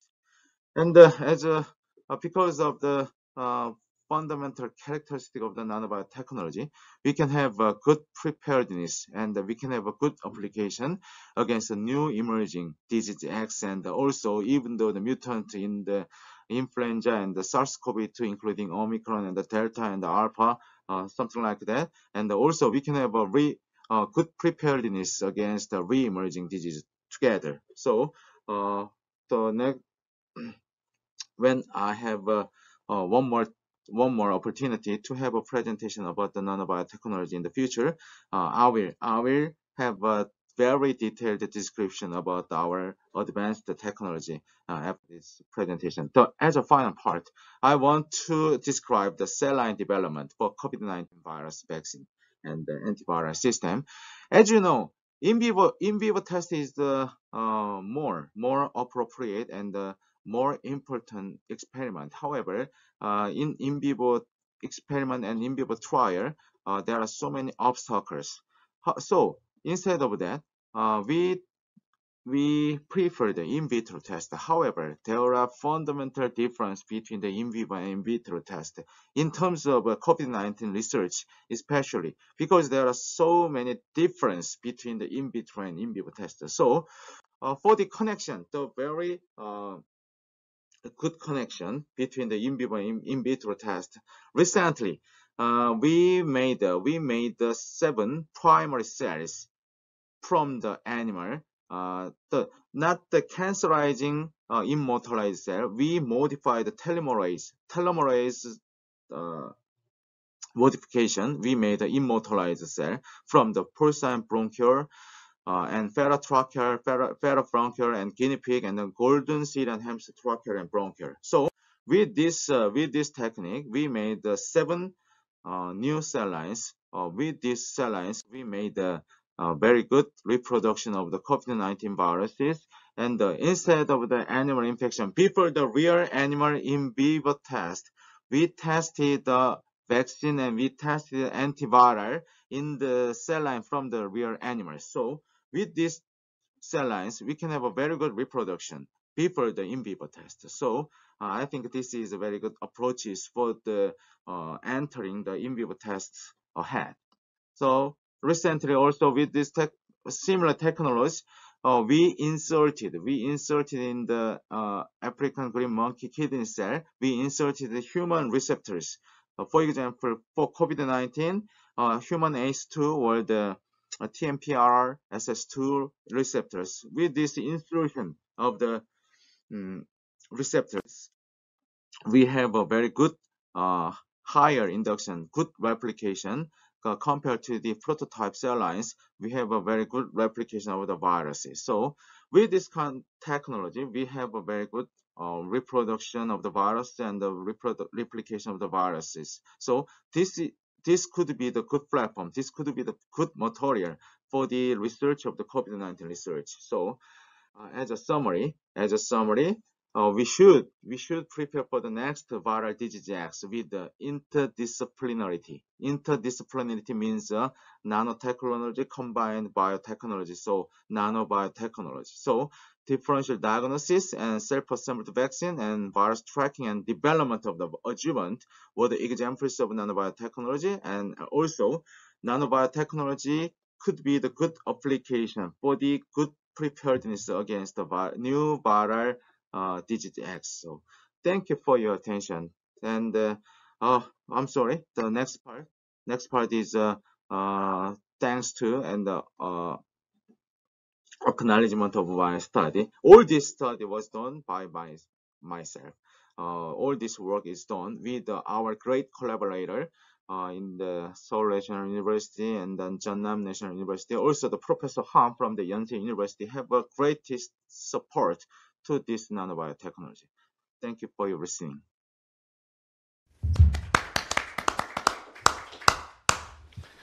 Thank you very much, Professor Song, for your recent development of nanobiotechnology.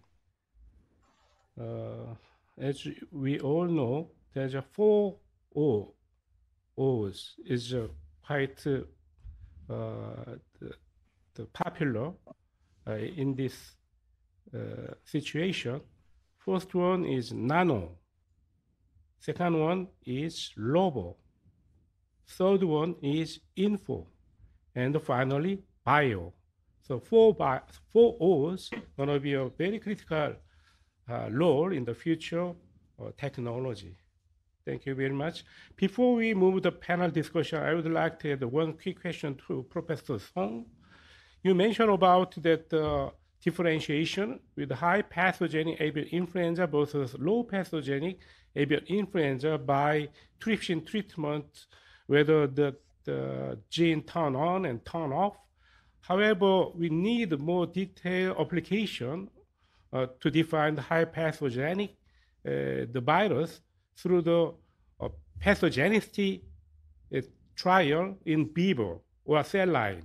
Have you looked at that those the gene level versus in vivo application to define the pathogenicity? Thank you for your good question. Can you hear me? Can you hear me well? Yes, yes. Yeah, actually, as you mentioned, conventionally, when we check the highly pathogenic influenza virus, we should inoculate the embryonated egg after the isolation of the virus, and then also after the isolation of the virus, we should check the gene sequence with the very highly pathogenic polybasic site motif. But our technique just focus on the multi-basic, polybasic site. So after we have a positive to the highly pathogenic virus, or when we have a confirmation that is highly pathogenic, we should have a conventional method one more time. However, if we have a very rapid diagnosis in the field, although we don't have confirmation with the conventional method, we can have some biosecurity and the action of the some not spreading to the adjacent farm. So that's why we prepare this kind of platform. And however, as you mentioned, for the confirmation with the OIE standard, we should have a confirmation test with the conventional classical method. Thank you very much, Professor Song. Okay, now we'll move to the panel discussion. I really appreciated the four speakers this morning for your excellent contribution to this wonderful international webinars on global climate change, and especially today on the zoonotic infectious diseases. Quite a few number of questions shown in the chat box. So I have to pick up some questions and then ask it to the speakers. First question is, can we vaccinate against the animal or plant rather than human to prevent the disease? I'd like to ask it to Dr. Song Man-gi and also Professor Song Dae-seo for this question.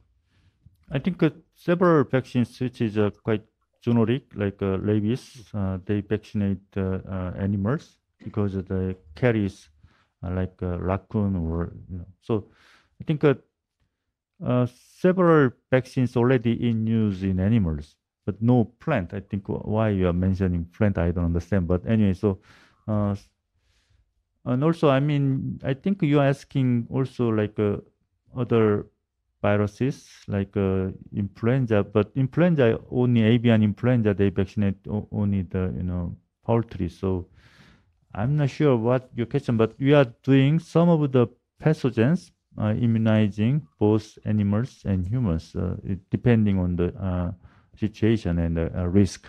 Yeah, I think my answer is like that. Yeah. Thank you, Professor. Can you add? Yeah, addition to the Dr. Song's answers. Actually, that's a very difficult question because, as you know, it is easy to vaccinate the zoonotic disease to the animal instead of human. However, and in the animal vaccination, we should take consideration about some economic rate and some force.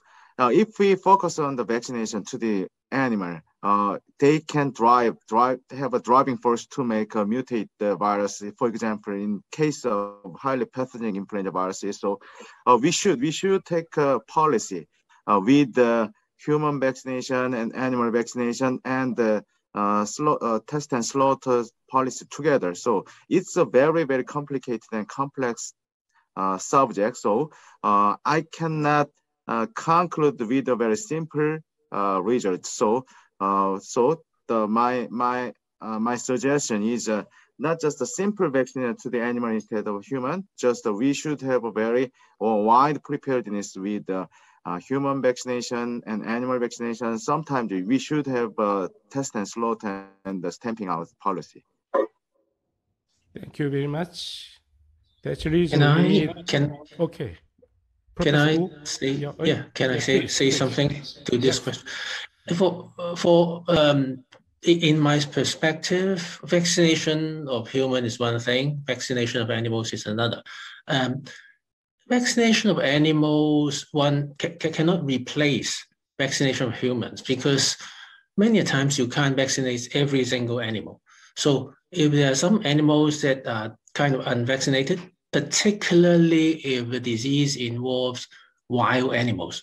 For domestic animals, it's kind of easier to vaccinate, but for wild animals, it's very, very difficult to catch every single animal in the wild. So there are definitely a lot of animals in the wild that are unvaccinated. So if the disease is transmitted from a wild animal to human, then certainly it is impossible to substitute human vaccination with just animal vaccination.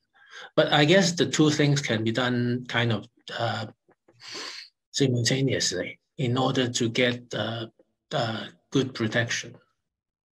Thank you, Professor Wu. So, Professor Makita, you have an experience in rabies virus, so you may add some comment on this. Yes, I'm very happy with the good question. And to understand the ecology is very important. As Professor Wu mentioned, when you talk about wildlife, we need to consider is really wildlife is making influence to the disease ecosystem. It's a disease ecology. So if it is not significant impact, we don't need to do that. We can concentrate on domestic side. But if it is unavoidable, use of vaccine, it becomes quite effective in the case, for example, rabies in Europe, foxes. Thank you very much. Thank you. Thank you very much. Okay, I'll move to the second question. Is asking one of the participants how that the relationship with the COVID-19 outbreak with food system or eating habit. Anyone, if you want to answer that question, please recognize yourself with the hands or anything. Okay, Professor Wu, thank you. This is a difficult question because nobody has done a good investigation on the origin of COVID-19. Now, you know, when COVID-19 first emerged, people thought that it came from the sort of wildlife market in Wuhan. But then there are a lot of rumors saying that it probably may not be from the wildlife market. Some people say it may be from the lab in Wuhan, and so on and so forth. So what should be done actually is, of course, an investigation on the various animals as well as the patients who suffered from COVID-19, particularly the very, very first few patients who suffered from COVID-19. But somehow no such investigation could be performed. And somehow a lot of the sort of evidence that may lead to a good investigation have been destroyed. So we remained in the unknown, totally unknown about the origin of SARS coronavirus 2, whether it is from nature, whether it is from the lab, if it is from nature, what animals, if it is from a lab, whether it is from a natural virus or from an engineered virus. Still, there's nothing that can be said firmly on this particular issue. So to answer the question on whether it is related to food, the answer is we do not know. Thank you. Thank you, Professor Wu. I may add to your answer. In our experience, we suspected that the Ebola virus through the bushmeat consumption in Africa can contribute to that kind of problem through the eating habits. Okay, Professor Makita, could you add? Yes, I would like to mention about this issue from different aspects. As I'm a veterinarian, and I talk with people in slaughterhouses. Then, as many people learned from United States and other countries, the COVID-19 outbreak occurred in slaughterhouse workers. Then now their decision is whether to shut down the meat factory slaughterhouse or not. Then it affects to the consumption pattern of people. Then slaughterhouses, in Japan, in the case of Japan, we realized that the structure of the buildings are not well prepared for such pandemic. So it was very difficult for them to prevent COVID-19 in their work roads, work people. Yeah, so my comment is the COVID-19 caused different aspects of effects on the food system. Thank you. Thank you very much, Professor Makita. Okay, now we move to the next question, probably applicable to all the speakers this morning. Whether the participants, one of the participants asked whether our world is better prepared against emerging diseases in practice, against the new emerging pathogen comes.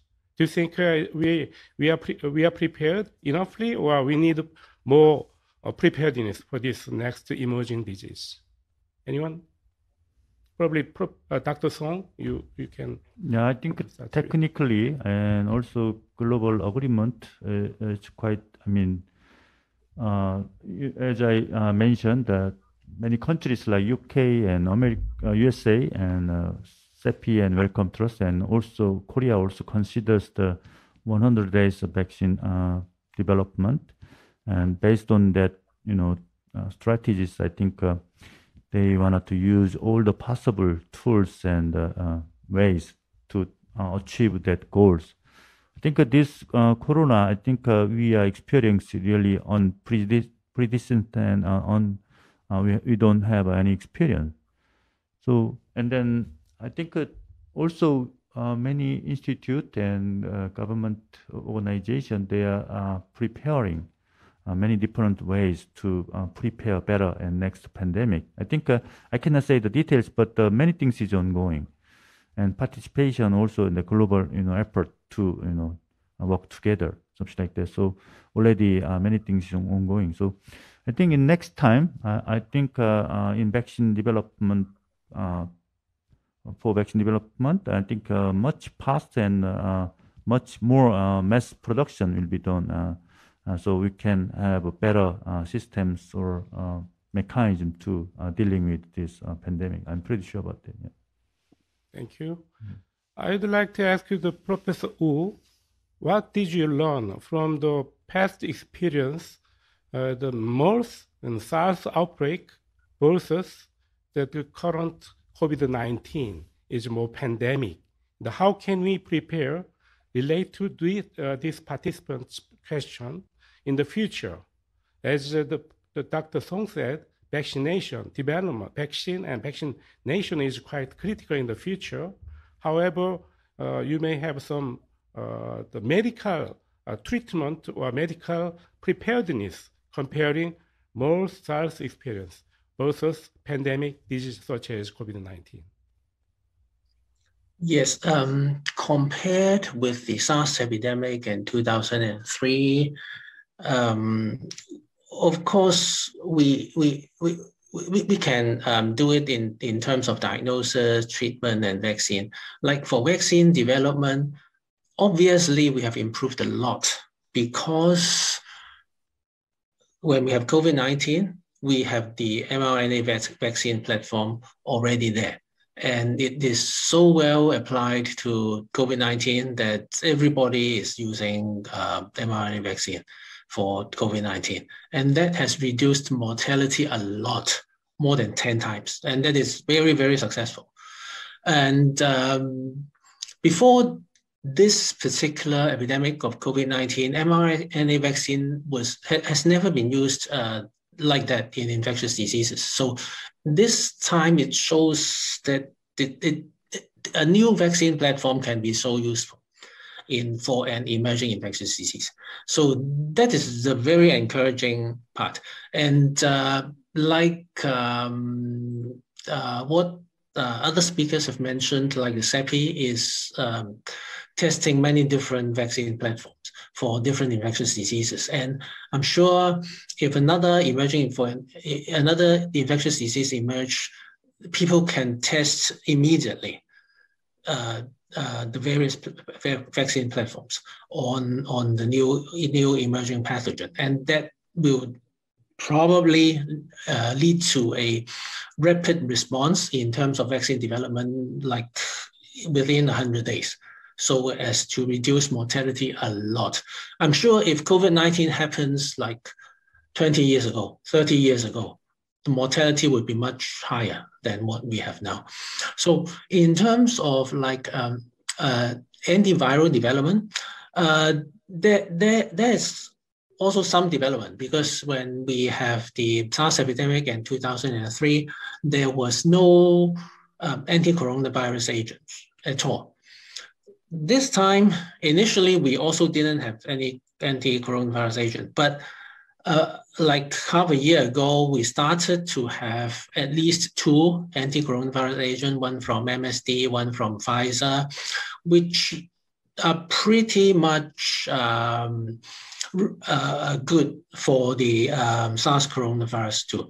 Of course, we also have other developments like monoclonal development, because we can develop monoclonal antibody against the coronavirus, and that also is helpful. So in terms of antiviral development, yes, we do have some progress. But one thing that we have been facing in the last 20 years was that when SARS epidemic first occurred, there was a lot of funding in coronavirus research. But then, SARS disappeared within a few months, within 1 year. And then all the funding suddenly stopped because people thought that, oh, it's gone. People then moved back to influenza, and then Zika, and then Ebola, and other infectious diseases. So the funding in coronavirus stopped. And this time, it shows very clearly that these like emerging coronaviruses may not emerge only once. It may come back. It may come back in another form. Another new coronavirus may emerge. So we really should be very serious about the development of anti-coronavirus agents, because in coronavirus is actually contains a pretty big genome, 30 kilobases. It's actually the largest RNA virus genome.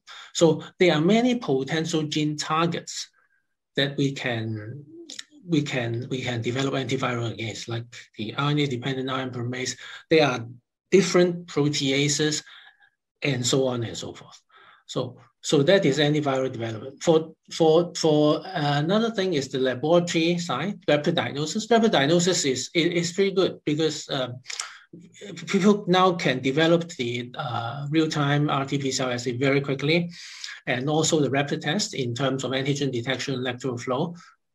I'm sure this is already very, very good already. So I think that's what I would like to comment. Thank you. Can I add one thing? Please, yes. Yeah. I think this corona changed everything. Before this corona, you remember there was a Zika pandemic. At the time, from the early development to phase 1 clinical trial, it takes 6 months. But when this corona started, the vaccine development from the early development to phase 1 clinical trial, it takes only 2 months. I think it was just 5 years ago. But from this corona, I think in vaccine development, it's game changer. As you remember, Anthony Fauci said early in the pandemic early season, he said it takes at least 18 months, but finally it just takes like less than around 10 months. I think so. now I think we knew how we can make vaccine as early as possible, and we do all possible ways to develop vaccine very quickly. So I think this time it's completely different from the past, like SARS or MERS or Zika. So we do whatever you can, and this time. So I think this experience will really changes for the next pandemic. I think much better you can do. Yeah, that's my comment. Yeah. Thank you, Dr. So. Yeah, I agree with Professor Wu and Dr. Song's comments on this. Yes, based on our previous experience in most SARS, quite a few platform has been implemented to fight against the new emerging pathogens through the vaccination or development of effective preparedness. And also, as Professor Wu said, the continuous funding is very critical to encourage researchers, scientists to prepare against the invading pathogens. So I really respect your work. 2005, 2006, you have already found the coronavirus in all different kinds of animals with different phylogenetic trees. That is a critical clue in the future how that all the scientists in the world can prepare better better against that emerging pathogen we call the disease X. Thank you very much. Before we wrap up, I would like to invite the former president of AASSA. He has one question and he has a final closing speech. Please welcome the Professor Kim Yu-hang for his one quick question and the final closing speech. I have a very small question to Professor Makida. In Korea, we have cases of rabies coming down from North Korea to South Korea through the wild animals living in the demilitarized zones. And we are thinking of placing bait vaccines in the DMZ. It's a typical problem in Korea. And I'm quite, I have some doubt about the efficacy of the bait vaccines because the bait vaccine will decay in a few days, and also it's subjected to the vagrancies of nature. Okay. So maybe it rains, maybe it's, they have so much factors affecting its efficacy. How long can it maintain its efficacy? Thank you very much for the very important question to answer. To consider about the efficacy of vaccines in wildlife is very, very hard task because it is not only about the reaction of individual animals, but also we need to think about population dynamics and the behavior of animals. In addition to the decay of the vaccine itself. So I was my answer is I don't have a clear answer, but we need to prepare the epidemiological techniques to appropriately address the answer before implementation or during the implementation. Thank you very much. Okay, thank you very much. Thank you. Yeah, I can add that our previous experience as a veterinarian and European Union have developed the bait vaccine against the rabies virus using recombinant protein vaccine using the chicken head. It was very effective, and that the immunity maintained more than 6 months. So in special cases for like North and South Korea, we cannot communicate well, then we can think about the kind of possibility we have experienced in European Union. Okay, thank you again for the all speakers this morning. And finally, I would like to invite to that, as I said, the former president of AASSA to have a final closing. Okay. Speech. First of all, in behalf of the AASSA community, I would like to thank all the speakers for their excellent talk yesterday and today. And also, I'd like to express my gratitude to the Korean Academy of Science for hosting this workshop, and the organizers and the staff of KAST for their time and effort to make this workshop a success. The AASSA workshop functions as a forum in which we meet together and share our knowledge, experience, and expertise, and come up with adaptive and mitigative measures to the problems we face, and possibly, if it's possible, then some solutions to the problems. The lessons we learned at this workshop must not stay among ourselves only. It must be propagated to as widely as possible. And also the valuable lessons we have learned must be crystallized into a resolution or recommendations to the policymakers as well as general public. The AASSA Secretariat will do its best to disseminate the results of this workshop and also the resolution or recommendations you come up with to all stakeholders in the Asia and the Pacific area via AASSA's member academies and also via the Inter-Academic Partnerships Network. Thank you very much. Okay, thank you very much, Professor Kim. Before we wrap up for today's conference in KAST and AASSA International Webinar, as a chair, I would like to conclude that for the future, we need to develop that better collaboration internationally, including the international organization like World Health Organization, World Organization for Animal Health, and the Food and Agriculture Organization, and World Bank for funding, and UK Trust Bank for funding, and some other private sectors for funding. These kinds of collaboration for One Health development in the future, as well as for the next generation for better life. Thank you very much for joining us, and thank you. Have a good day.